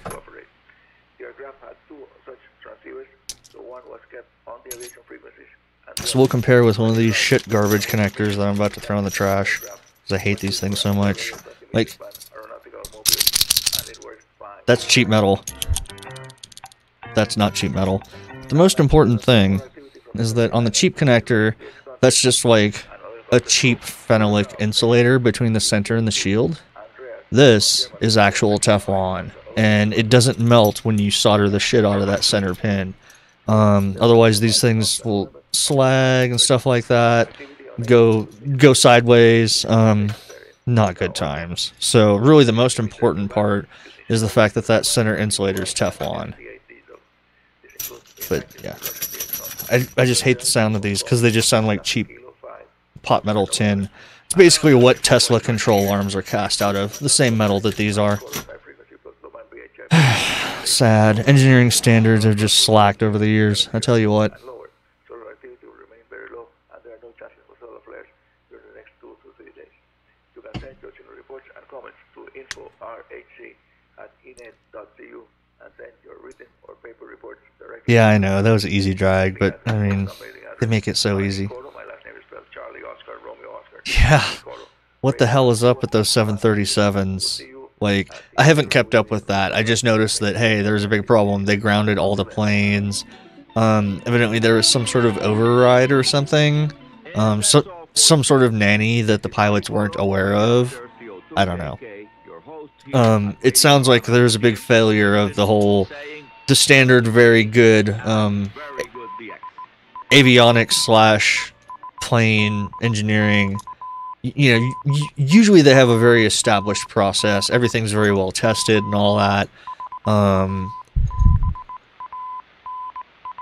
Software bug that put them into a full-speed nosedive that pilots couldn't retake control over. I mean, that was basically my breakup last year, too, right? Hey-oh! At least I can laugh at myself. That's really horrible, though. Hey, Amras, good question. Pretty much what you want to do is study more on the things that you don't understand and kind of set the other stuff aside. As far as the fundamentals, you know, you need to kind of understand that a radio station needs a ground. People don't understand how important it is for there to be grounding and sort of kind of the station setup needed for a good signal. Your ground is the other half of your antenna, basically. American licenses are Tech General and Extra right now. Well, yeah, but see, like, out in space, like, everything around you is ground, because there's nothing, right? There's 0 volts.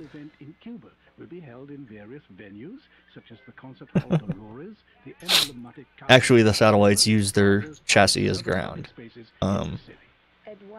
Where's that picture? The organizing committee stated that Jose Ordaz and Tony Avila are among musicians who will be attending the event, along with the popular group Moncada and a large representation. Okay, this has to be a troll or a question.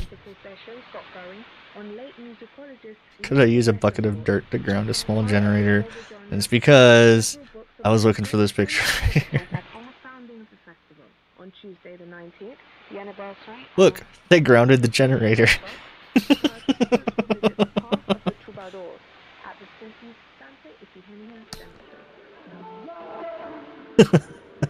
It's so classic. It's so good.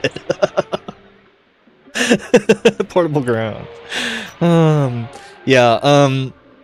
Understand kind of the rules and the yeah, I know that's the worst part is they could have just clamped that wire to the grating that it's sitting on and it would have been much better ground than that. But I'm suspecting that somebody did this for a joke photo. Not sure, but anyways, going back to the what to study for a tech question, it's good to get at least do a casual read through all of Part 97, and kind of get what they're driving at with all the rules. Like, understand that you have to ID every 10 minutes and at the end of a conversation. Understand that it's illegal to interfere with another transmission. Stuff like that. So, like, Cat 5 is definitely right on that. Find out, you know, like, all the different little conditions of operation. Like, you don't need to worry too much about, like, this is a auxiliary station under remote operator control and stuff like that. I don't think there's too much of that on there. Thanks for the follow, August. Augustine? Yes. So, yeah.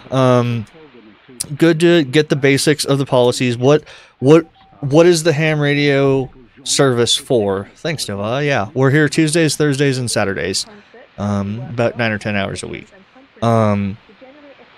So just kind of understand that, like, the actual amateur radio service, as defined in Part 97 of the FCC regs, is here. Fuck it, let's pull it up. We won't go too deep in this, don't worry. Let's just do the PDF. This year's Havana World Music is sponsored by the Cuban Institute. Basis and purpose. This is what it's all about. The reasons that we do this, as posted in the FCC regs, are recognition and enhancement of the value of the amateur service as a voluntary, non-commercial communication service, particularly with respect to providing emergency communications. Now, that last point, I will get into straight up knockdown bar fights over. I would like for that to go away. I think that there's too much emphasis on you get a ham license because you want to provide emergency communications. We are not your free, no charge, like, backup disaster radio service, and people treat it as such. We can help. It doesn't mean that we have to help when there's like a natural disaster or something like that. Some people take it too far and they put too much emphasis on that whole, hey, if you're a ham, you got to get ready to go out there when there's a hurricane or a snowstorm and like help the cops when their towers go down. First of all, police radio is way more reliable than ham radio these days because they have money. After that thing happened back in September 2001, Department of Homeland Security funneled billions of dollars into all sorts of law enforcement communication systems. The average cop radio system right now is 1,000 times more reliable, has generator backup with 1,000 gallons of diesel at every transmitter site, stuff like that. So we're kind of edge case, like stuff like Hurricane Maria in Puerto Rico. That happens now and then, yes. And we did help out a little bit there. But just like keep in mind that it's not, this emergency communication stuff is exactly as important as you want it to be. You don't have to get a safety vest and go out there and try to direct traffic. And there's a lot of us in this chat that kind of just point and laugh at that stuff. Continuation and extension of the amateur's proven ability to contribute to the advancement of the radio art. This is a very important one for me. We're hackers. We're playing around with the technology every day. I figured out how to take Arduino and a couple old $20 TV rotators, and I'm going to track satellites with it. That's my kind of shit. You can build transmitters out of Raspberry Pis now. You can it is actually... Okay, slight tangent. Not really a tangent, but a rant. A lot of older hams are like, I remember back in the good old days when you could go to a landfill and get an old TV set and pull tubes out of it and build a little Morse code transmitter out of it. Yes, that used to be a thing, and it's obviously not anymore. But now we have microcontrollers. We have cheap transistors. The most important thing for like ham radio experimenters right now is the fact that we have a huge pipeline from China as far as parts and stuff go. You can order, like, I ordered a bunch of obscure RF transistors from China. They showed up in 7 calendar days, not business days, calendar days. To get something from over there to here that quickly, that helps me build circuits and like explore ideas and do stuff like that. Shipping is cheaper than ever for all sorts of stuff, so it's actually never been a better time to be like an experimenter type ham. You don't have to build your own shit. Yeah, see, the US... Now, I haven't ordered anything in the past few months, after Cheeto Perez kind of torpedoed everything and did, sanctions and excise taxes and all this garbage, but there was a period of time where I could get stuff in a week or two. And actually, some of the Chinese distributors have basically shadow warehouses here in the States, to where you'll order from Shenzhen or whatever, but it'll ship from, like, in one example, I got stuff mailed to me from Boulder, which is 30 miles away.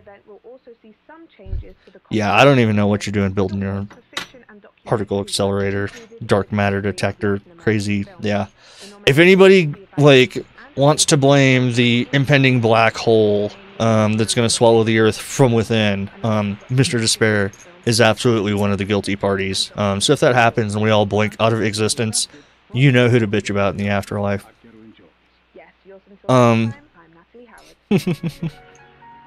Yeah, I'll let him fill up chat with all the cool info, but Mr. D has the coolest job out of any of us in this chat, for sure. Let's see. The next goal is encouragement and improvement of the service through rules which provide for advancing skills. So this is a little different from the B point, because this just says you can solder stuff up. C means you can intelligently defend the whole notion of homebrewing and building your own stuff like that. They don't want to turn it into a black box service where you just pick up one of those little bubble pack walkie-talkies, stuff like that. They want us to experiment. This is a holdover from like the last half of the 20th century, where hams did an incredible amount of work as far as inventing new communications technologies and stuff like that. They basically gave us like a very wide berth to just experiment with shit on the ham bands. There he is. He's posting the links. It's all over. Point D is pretty straightforward. Expansion of the existing reservoir within the service of trained operators, technicians, and experts. It's a big goal of ours to educate. Obviously, you can tell that I like teaching just a little bit. So that's part of it. You can't hold it to yourself. You got to help other people that might be interested get into the hobby. And then E is kind of odd and strange if you're not familiar with it, but continuation and extension of the amateur's unique ability to enhance international goodwill. So with the exception of North Korea, and I want to say one or two Central African nations, every country on Earth has ham radio operators.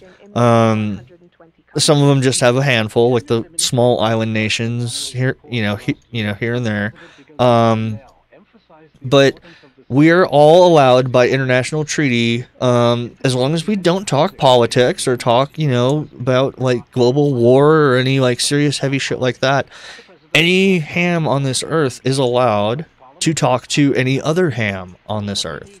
And that's one big thing that they've really pushed and tried to keep a thing, is that even during the height of the Cold War, American hams talked to Soviet hams all day long. Soviet hams were basically prohibited from talking about anything ideological or anything, heavily political. American hams weren't banned from doing that, but it was strongly discouraged.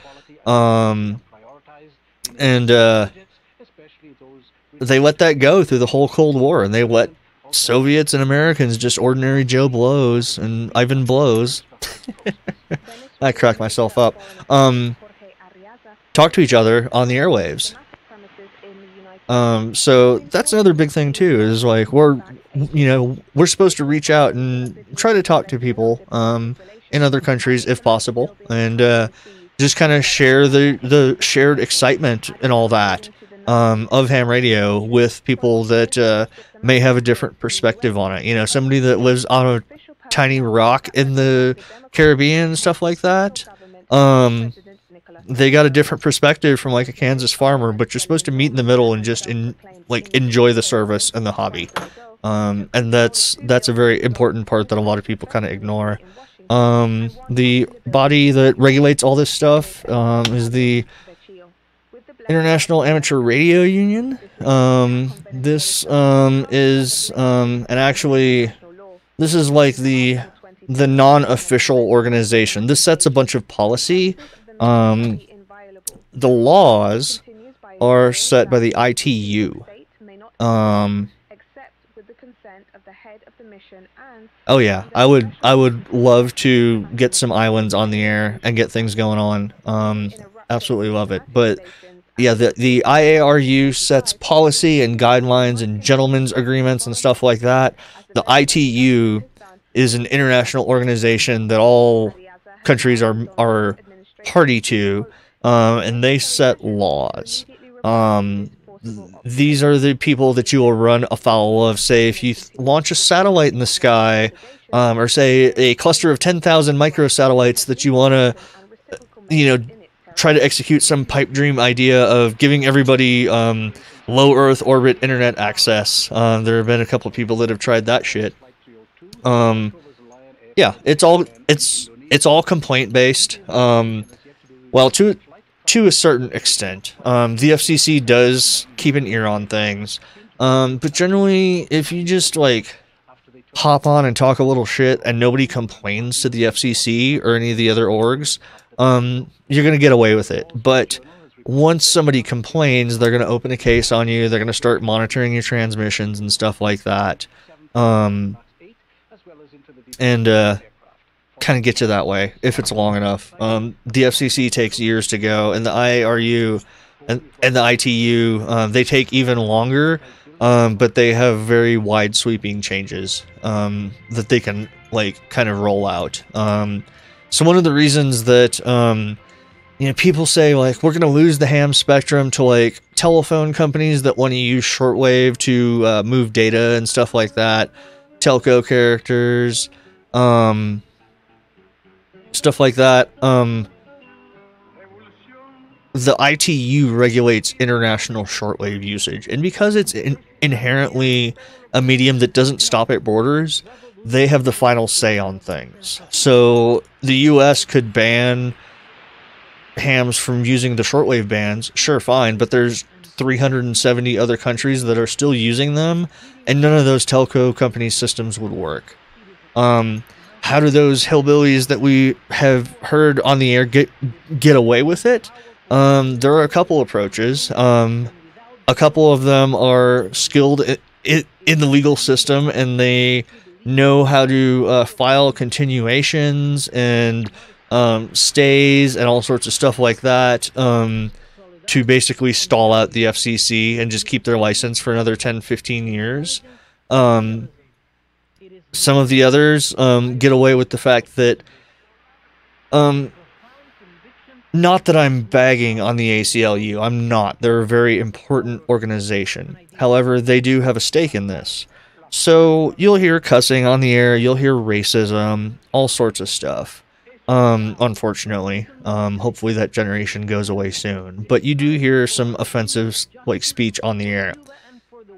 If you look back at all the enforcement actions that the FCC actually takes against people that are basically trolls on the airwaves, they don't get them for indecency. They don't get them for obscenity. What they do is they listen very closely and they say, oh, you didn't identify every 10 minutes and at the end of your transmission, like is in part 97. You didn't, intentional interference is the number one reason that those trolls have gotten busted before, because they key up and they yell over somebody else. That is a clear-cut violation that doesn't generate any sort of free speech discussion. So the FCC specifically shies away from any cases where the only violation is obscenity, because if they were to chase somebody down and try to take away their ham license just for cussing on the air or just for saying that they want to lynch Obama or whatever, and there was a lot of that several years back, but they ID'd properly and followed every single other rule, the ACLU would, by necessity, come defend that ham in court. And if on the chance that they were successful and the ham did not get their license taken away, there would then be de facto rulings that say that it's okay to say that stuff on the air. And the FCC wants to keep that window open for any potential crackdowns. It's kind of like busted taillight laws.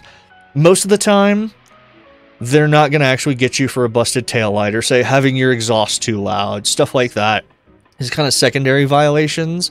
But if they pull you over for armed robbery, they very well may bust you for having a 3.5-inch knife when only 3 inches is legal. And they want to keep that as an additional kind of stack-on charge for when they do take somebody down. But the primary stuff is always either failure to ID on time, or it's intentional interference. Those are what they actually bring up the NALs, they're called Notice of Apparent Liability. But they also can make that higher if they have mitigating things or, wrong way, exacerbating things like you were cussing on the air while you failed to ID. So that's how they get away with it, is they know how to toe the line and they know how the FCC works, and they make sure to ID very studiously every 10 minutes or 9 minutes and 58 seconds, and then when they're done and they shut the radio down, they also give their call sign, and if you don't break any other laws, the FCC is never going to hunt you down. So it's a weird kind of state of affairs. So that's how they get away with it, long story short. Aggravating circumstances, thank you. And international medical authorities on the highly professional reputation enjoyed by Cuban medical personnel stationed abroad. We'll have a regular programming for you, which includes Professor Arnie Corr's EXs and Living. There will be the arts roundup with what's going on. And yeah, it's very much trolls just knowing how to work the system. So hang on in there, wherever you are, in this wide world of powers. On this date, March the 19th, in 2000, I love this station so much. The U.S.-led war of aggression against Iraq was launched. Under the direction of calling it like it is. I love you, RHC. Forces, primarily from the United States and Britain, launched a massive attack on that country. The U.S. sent in more than 130,000 troops during the initial phase of the invasion, with about 45,000 British and 2,000 Australian soldiers joining in. Cool. All right. I think I'm going to go for a little bit longer tonight. I've been running 2-hour sessions lately, but for anybody that wants to hang out, I'm going to take another quick break, and I'm going to, okay, thank you for that. I'm going to take 5, and then I'll come back, and we'll have some actual audio coming back from Radio Havana, Cuba. We'll just play around a little bit, and if anybody has any further questions, we'll just do a little Q&A. So stand by, the Mattyzcast. We'll be right back.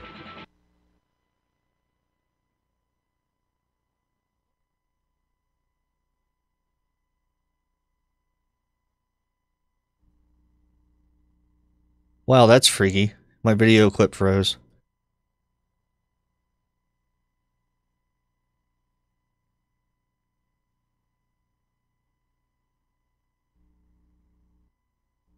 How about that?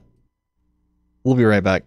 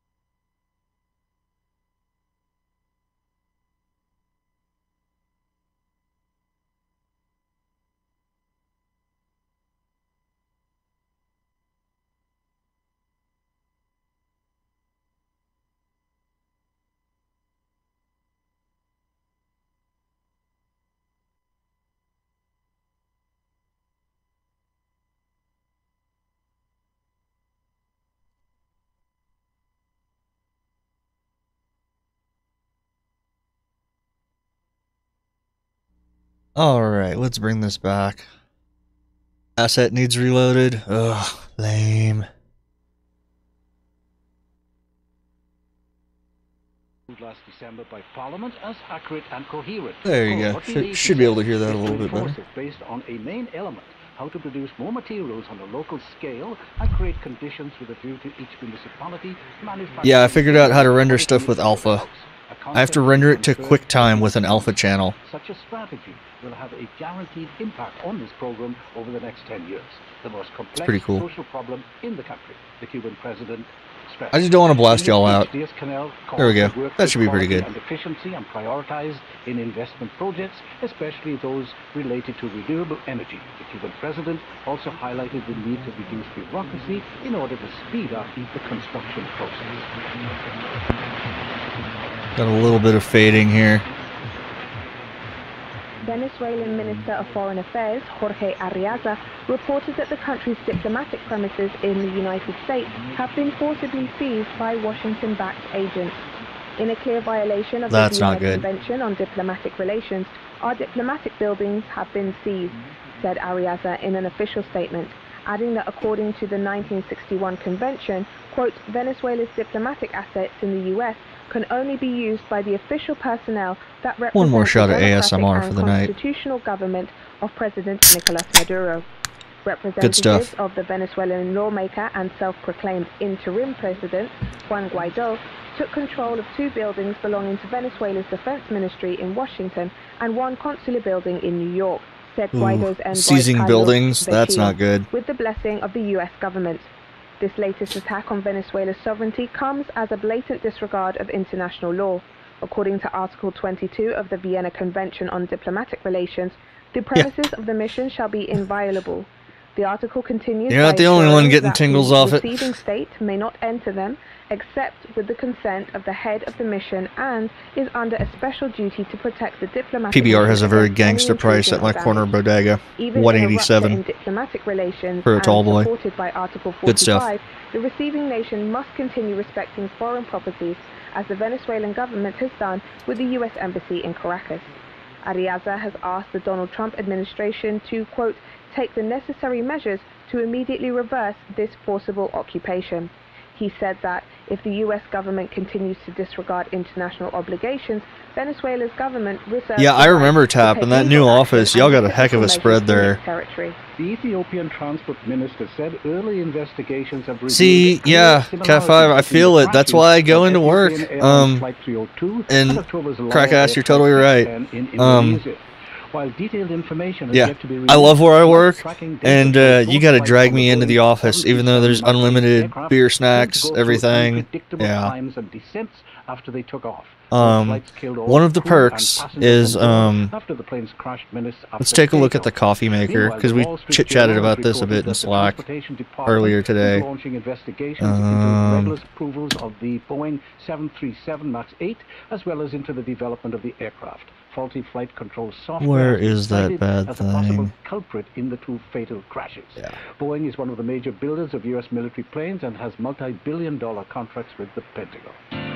This is the coffee machine that we have at work. Oh my god, get out of my face. We have a Jura, and you just touch the screen and it makes a latte, like it grinds beans and everything for you, and it makes a really good cup of coffee, but it is $5,700, which is pretty ridiculous to me, but thinking about it, I mean, if 10 people a day make a $5 cup of coffee, it only takes 3 months to pay it off. But I love this thing so much. I wish there was an app for it, so I wish I could tell it when I'm downstairs to start making my coffee, and it's there when I'm, you know, walk upstairs. But I'll deal with having to wait there 30 seconds. On March the 11th, the Ecuadorian government formalized the decision to suspend its participation and withdraw from the constitutional treaty of UNASUR, thereby leaving the bloc, joining Colombian President Iván Duque, who on August the 27th, 2018, made a similar decision. Other nations, man, South America is rough right now. You got Bolsonaro fucking up Brazil. He was on Fox News the other day. They're giving him a platform in this country on a major cable news network. He's going to clear cut that Amazon rainforest and just kill the environment. As president pro tempore of UNASUR, Bolivia is willing to offer the Parlasur building in Cochabamba. Yeah, I can't believe that they're allowing him. I mean, the idealistic part of me says, oh my god, how is he getting a platform at all? But kind of pragmatic hell world side of me says, well, of course they're giving him a voice. Yeah, it's ridiculous. The pullout will take effect after 6 months from the date the notification was received. But he's going to just cut that rainforest down, as well as oppress like millions of marginalized people in Brazil. Sad stuff. Fortunately, we have Radio Havana, Cuba to tell us the real shit. I mean, they pull no punches. This is a very good... An idea from Presidents Ivan Duque. I don't want to say specifically anti-American. It is technically a propaganda station, so you know there is that. But they have really good news. It's kind of like RT or Al Jazeera, something like that. Just a different perspective.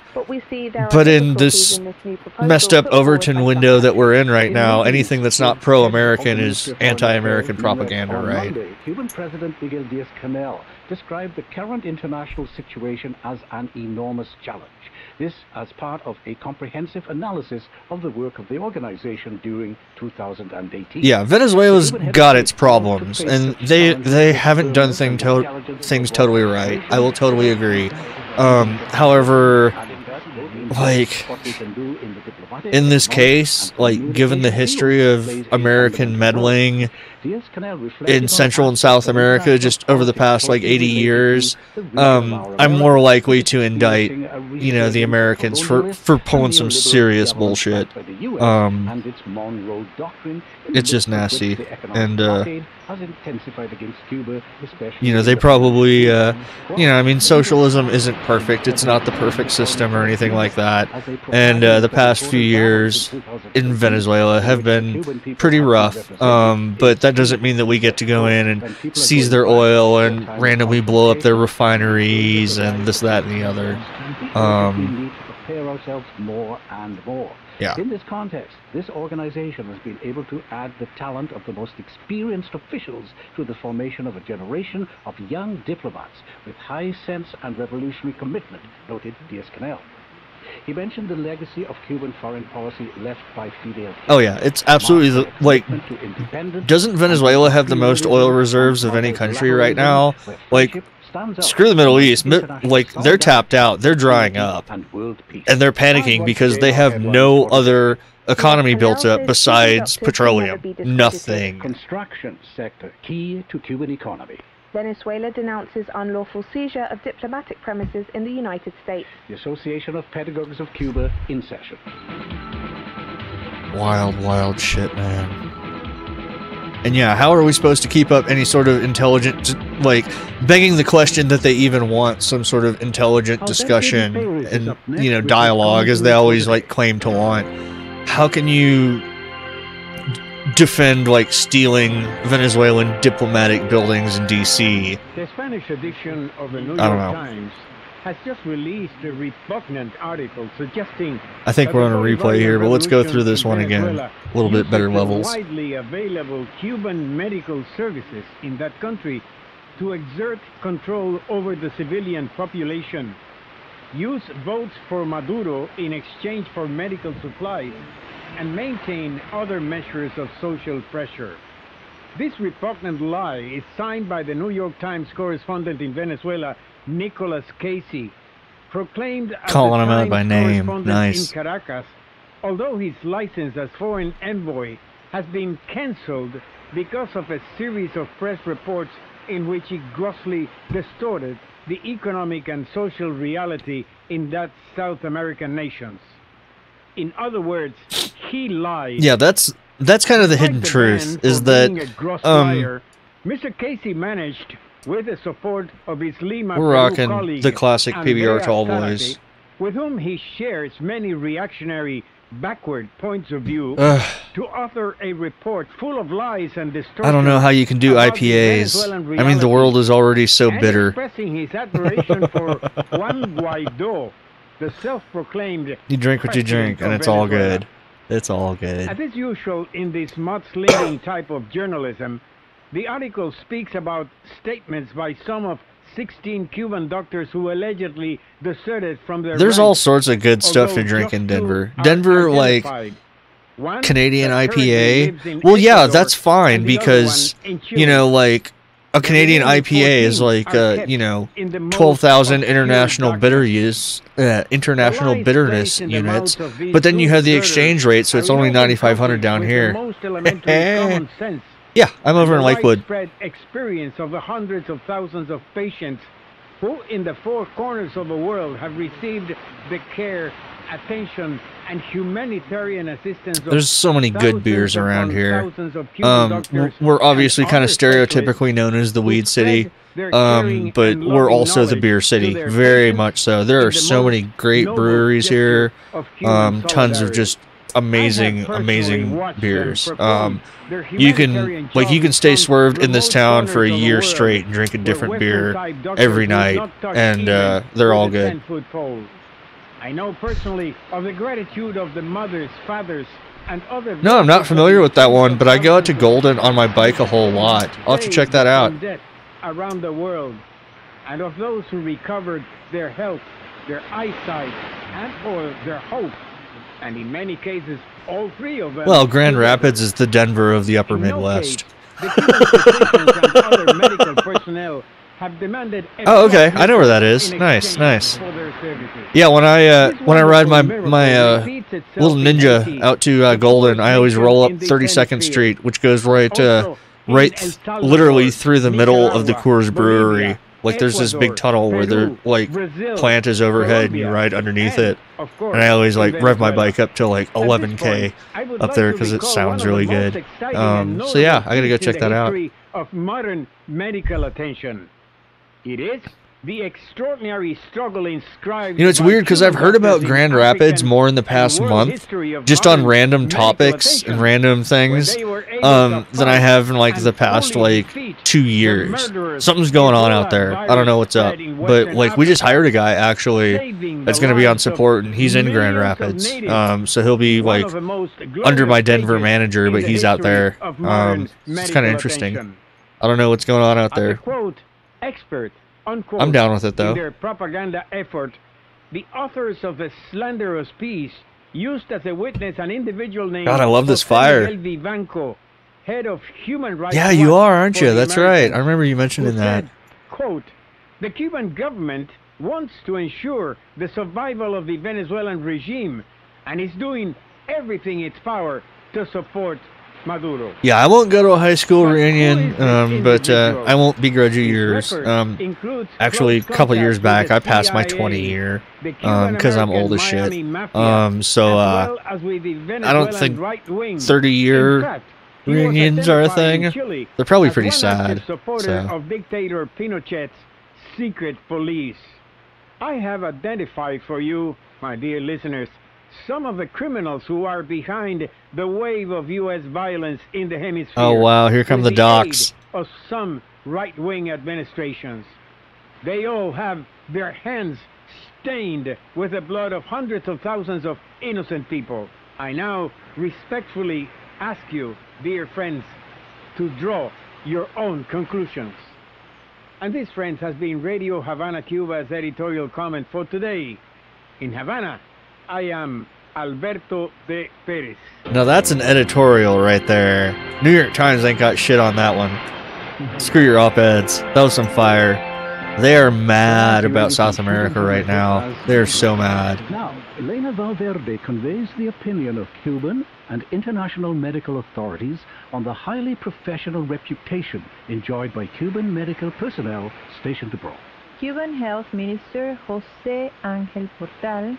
All right, I think we're on reruns right now. Revolutionary Cuban doctor denies Let's do a quick spin through. Treatment they need. See if there's anything fun on the ham bands. For political go down to 75 meters.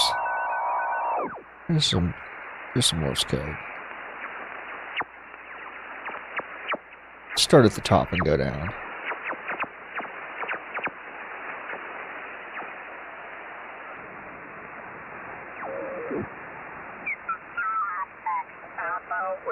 Alpha calling. Oh, they finally legalized rec out there? Okay. Romeo India calling Kilo 6 Echo Romeo India. Yeah, even Arkansas has legal weed now, but it's basically like if you're literally diagnosed terminal, you can get CBD oil, and that's about it. You know, they've been working. It's a long, hard road, especially like in the South. I don't understand why, like,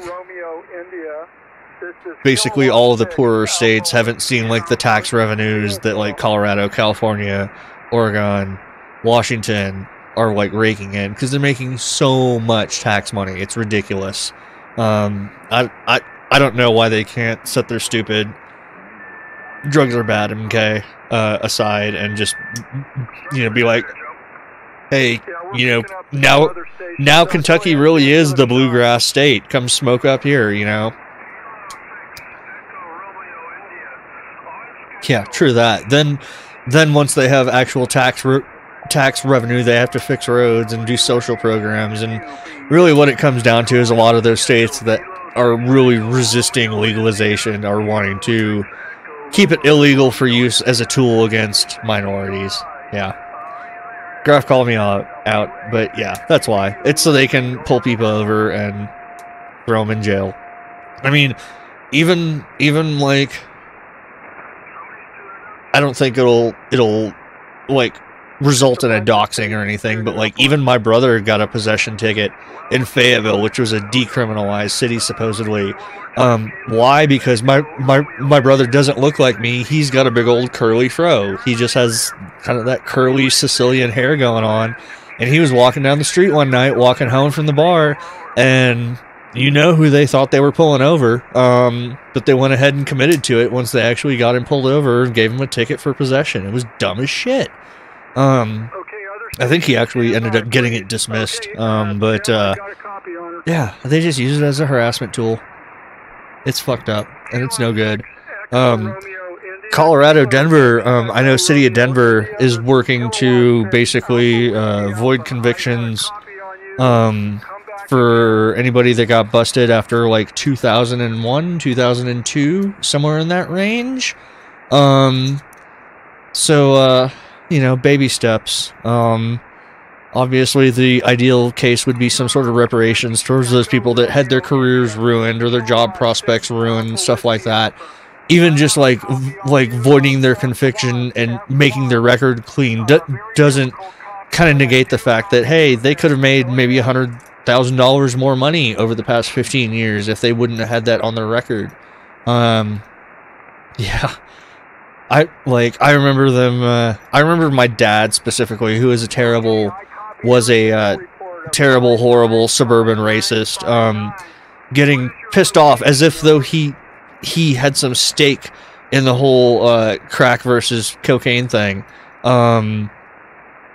because they reduced some of the sentencing guidelines, and he was pitching a fit as if like bringing the you know, they always talked about the disparity, which, like, it used to be like 27-1. Like, you get 27 years in jail for having crack rocks versus 1 year for the same weight in powder coke.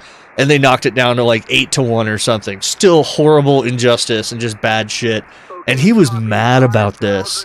And I was like, Graf knows why, because he had the Rush Limbaugh brainworms. And it was just... he was poisoned, and like that's what he was told by Radio Man that like yelled and rattled papers. That's really cool, Della. Yeah. I know California and Colorado.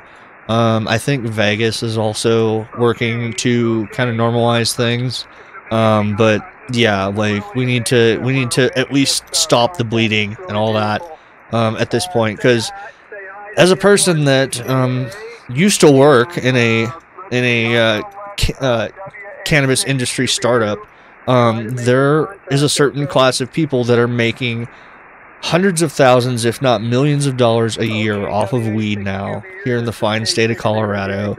And the only reason that they touch it now is because it's legal. They have no ideological like basis for why they love it. But it's a specific class of white people. It's the, oh God, I don't want to get in trouble. I mean, like, I basically worked for a company that was run by, I want to speak to your manager moms. And they you know, they were not at all in this industry until it got legalized here. And then as soon as they got legalized here, they were all over it. They're like, oh, let's jump in. Let's be one of the first companies that has this cannabis SaaS platform. We're gonna get everybody running high tech and all this stuff. We're gonna get everybody synced up. We're gonna have reports. We're gonna have this, that, and the other. And I remember one meeting where this was before like City of Denver was talking about voiding convictions and stuff like that, but the concept of some sort of reparative policy was starting to come up in some areas.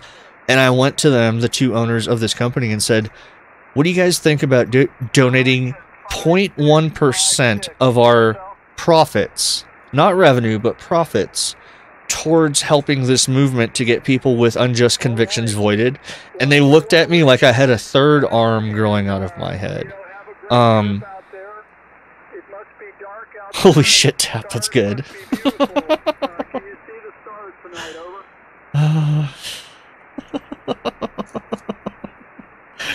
Anyways, yeah, I don't want to rant too deep on all that industry, but some of you know my history in that field. I'm glad that I don't work in weed anymore.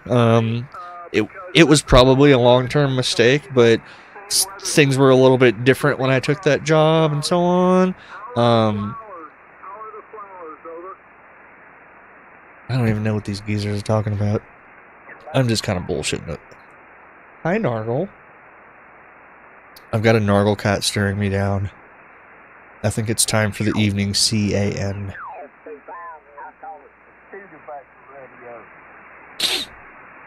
The old can open. Grab that can and open it.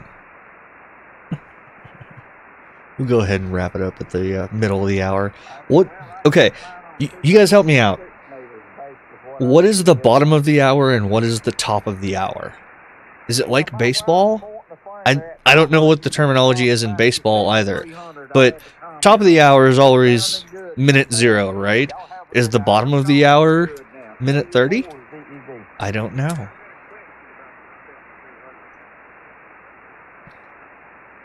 That's horrible.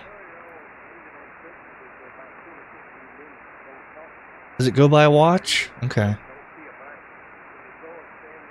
Top of the hour is 20? What? No, the display just goes off.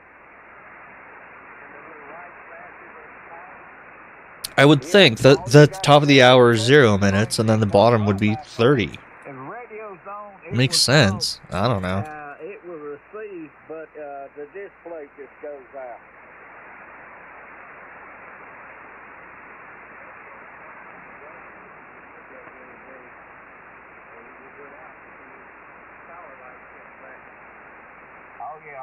Yeah, it's weird. So I guess you can use.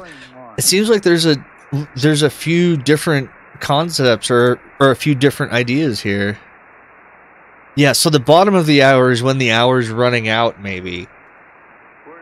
Which is contrary to what I'm thinking, but I could see where the bottom of the hour is like we're running out of time. We're getting to the bottom of the program hour if you're talking about a radio program and stuff like that. And then the top of the hour is obviously fresh hour. I think everybody agrees with the top of the hour. Weird. I gotta think about this stuff because I'm basically running a radio program now, right? Except I'm also running a TV talk show. No, I didn't, Catfire. That sounds interesting. No, that's cool. I've been trying to do a little bit of research. I got a buddy of mine, and a follower here in this fine channel. I'm not sure if he's still in right now, but he plays with a radio station a little bit now and then. And I did one semester of the college station when I was in school, like 48,000 years ago, and I had a bunch of fun. But I've always loved talk radio. I've always loved these kind of programs where I just kind of get on and run it. So I'm trying to learn kind of how to structure things a little bit so that they're engaging. I don't go on too long, stuff like that. Keep topics switched up, but keep people's attention and all that. So I've been doing a lot of reading on stuff like that and trying to figure out how things go. And like what good program flow is. Obviously, some of it's freeform, like when I've got the soldering iron out. Speaking of which, I should turn it off. You know, and I'm like deep in a project. But when I'm like trying to run an hour like this, it might be good to kind of, you know, figure out like what I'm doing and how to pace things. So we'll just get better over time.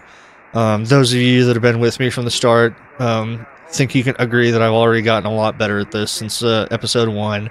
By the way, this is episode 14 of the Mattyzcast. We've been going for over 7 weeks now, which is pretty spectacular, and I'm having so much fun. Yeah. Also, big milestone here.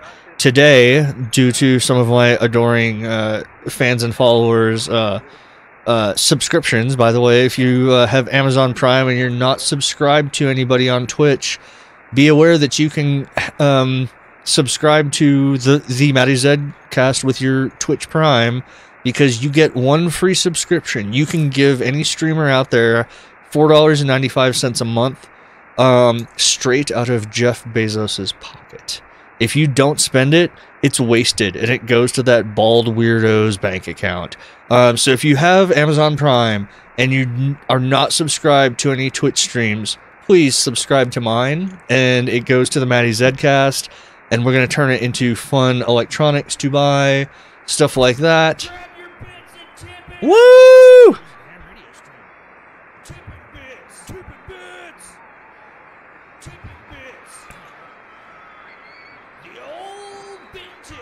Hell yes. Yeah, make sure to subscribe to me with Twitch Prime if you're not subscribed to any other streamers. And 100% of all the money that I make off of this, because this is just me turning the cameras on when I do the shit that I would every night at this ham radio bench, goes back into the stream. We'll buy gadgets, we'll buy kits. We've got radios to give away. We've got all sorts of stuff on deck for this spring and summer. So definitely keep in mind that I'm not trying to make money off this. I'm trying to turn this into a thing. And every sub, every bit helps. Seriously. But on that, circling back to where I started ranting, is I finally hit $100 of subs and tips in my Twitch account. And for those of you that aren't streamers, that means that I actually get a direct deposit in my checking account.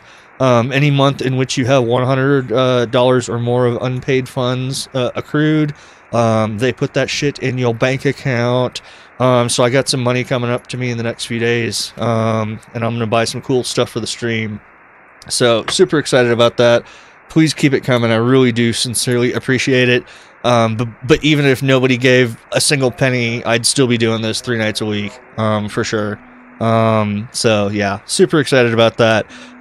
I obviously check my page obsessively, and I saw today, I was like, $102.47 unpaid revenue, and I was like, yes, bring on the money train. Yeah, like I said, it's just a labor of love. I'd be doing this anyways, but all that money that people are tossing towards me goes right back in, and I think we got a couple of cool kits that we're going to buy and build here. And then for those of you that were here at the very beginning, this is like one of the very first episodes we did, the old school Texan 2P3 sits here. I still got to glue that on. But we built this from parts.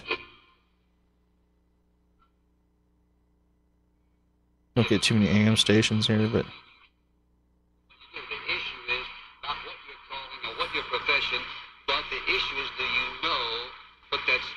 So yeah, we built that little transistor radio here live on the stream. I'm going to keep that because it means a lot to me, because that was the first real project here, but we're going to have some more kits like that going on. And from here on out, any stuff that I build are going to be given away to followers, and I'll even pay shipping for you, so it won't cost you a dime. So everybody make sure to follow and stuff like that, because it's very important. Definitely motivates me. Yeah, I love it so much, and I've gotten random comments from people that have gone through my archive streams, dude, the little 2P3 is dope. It's so good. So yeah, I love it, and we're gonna keep building more cool kits and stuff like that. So definitely know that your money is going to cool gizmos and gadgets, and they're gonna get sent right back out to y'all. So I guess that's probably gonna be about wrapping it up. The radio's kind of crapping out at this point. We had a really good session. Had fun playing around with the rotator box. We're like 80% of the way towards having that satellite station on the air. All I really have to do is get my crazy antenna set up here, get this up in the air, and get it spinning around and tracking satellites, and then that's it. I mean, I can operate, like, one of the big goals of this is once this particular ham radio comes out in May, it's called the ICOM 9700, that's going to be able to work satellites really well. However, between this radio and that radio, I can still get on. So as soon as this is up in the air and spinning around and tracking satellites, we're going to be talking to people by bouncing signals off little boxes in space. And it's going to be really exciting and really fun, and I'm super looking forward to it. So...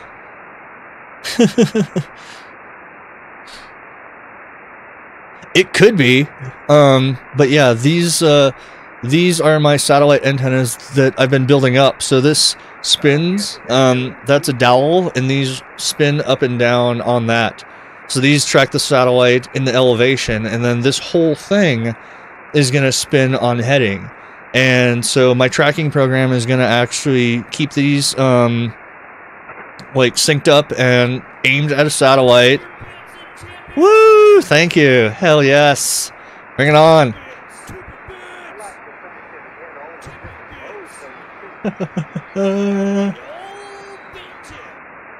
But yeah, this also could be some sort of kebab type thing, I suppose. But yeah, we have two different radio antennas here, and I've been working hard to get this. That's the up in the air end of the satellite station, and then I've been building up all the boxes in here, and then we're going to link those up, and basically I'll have a robot that looks at satellites. I am also going to install, one thing that I have on order is a 1080p outdoor security camera. We're going to mount this right about here, and so we're going to have a live stream here on the screen when we are operating the satellites. That's going to look at the exact part of the sky, and you're going to be able to watch these crazy antennas tilt and pan and all that stuff in real time as we chase things. You can't see the satellite, but it'll sure as shit tell you what part of the sky we're actually looking at. So that's going to be a whole bunch of fun. So I'm really excited about this project. Y'all have been a great motivator towards getting me off of my butt and actually doing this, because I've talked about doing this for years and years, and I was like, I've got a project now. So yeah, that's what we're working on for the next couple months. I might have this thing in the air as soon as next week, though. So let's see if that camera shows up and I can solder up some more of those coax connectors. We should be on the air pretty freaking quick. But until then, let's call it good. For those of you new to the stream, we go on live Tuesdays, Thursdays, and Saturdays. Tuesday and Thursday, we're on at 7 p.m. Mountain. That's 0100 UTC. And if you don't know how to convert UTC to local, learn, because in the world of ham radio, you gotta know. And then on Saturdays, we usually do 3 p.m. to about 6 p.m., so a little bit earlier. And that's going to be 9 p.m. or 2100 UTC. So everybody have a great night. Hey Trash Baby, good to see you. Hell yes. Appreciate everybody dropping in and saying hello. We're going to catch y'all in about 45 and a half hours. And until then, everybody stay real and keep the iron hot. And we'll see you in the world of hot solder in just a couple days. I'm Matty Z with the Mattyzcast. Everybody have a great night and good evening.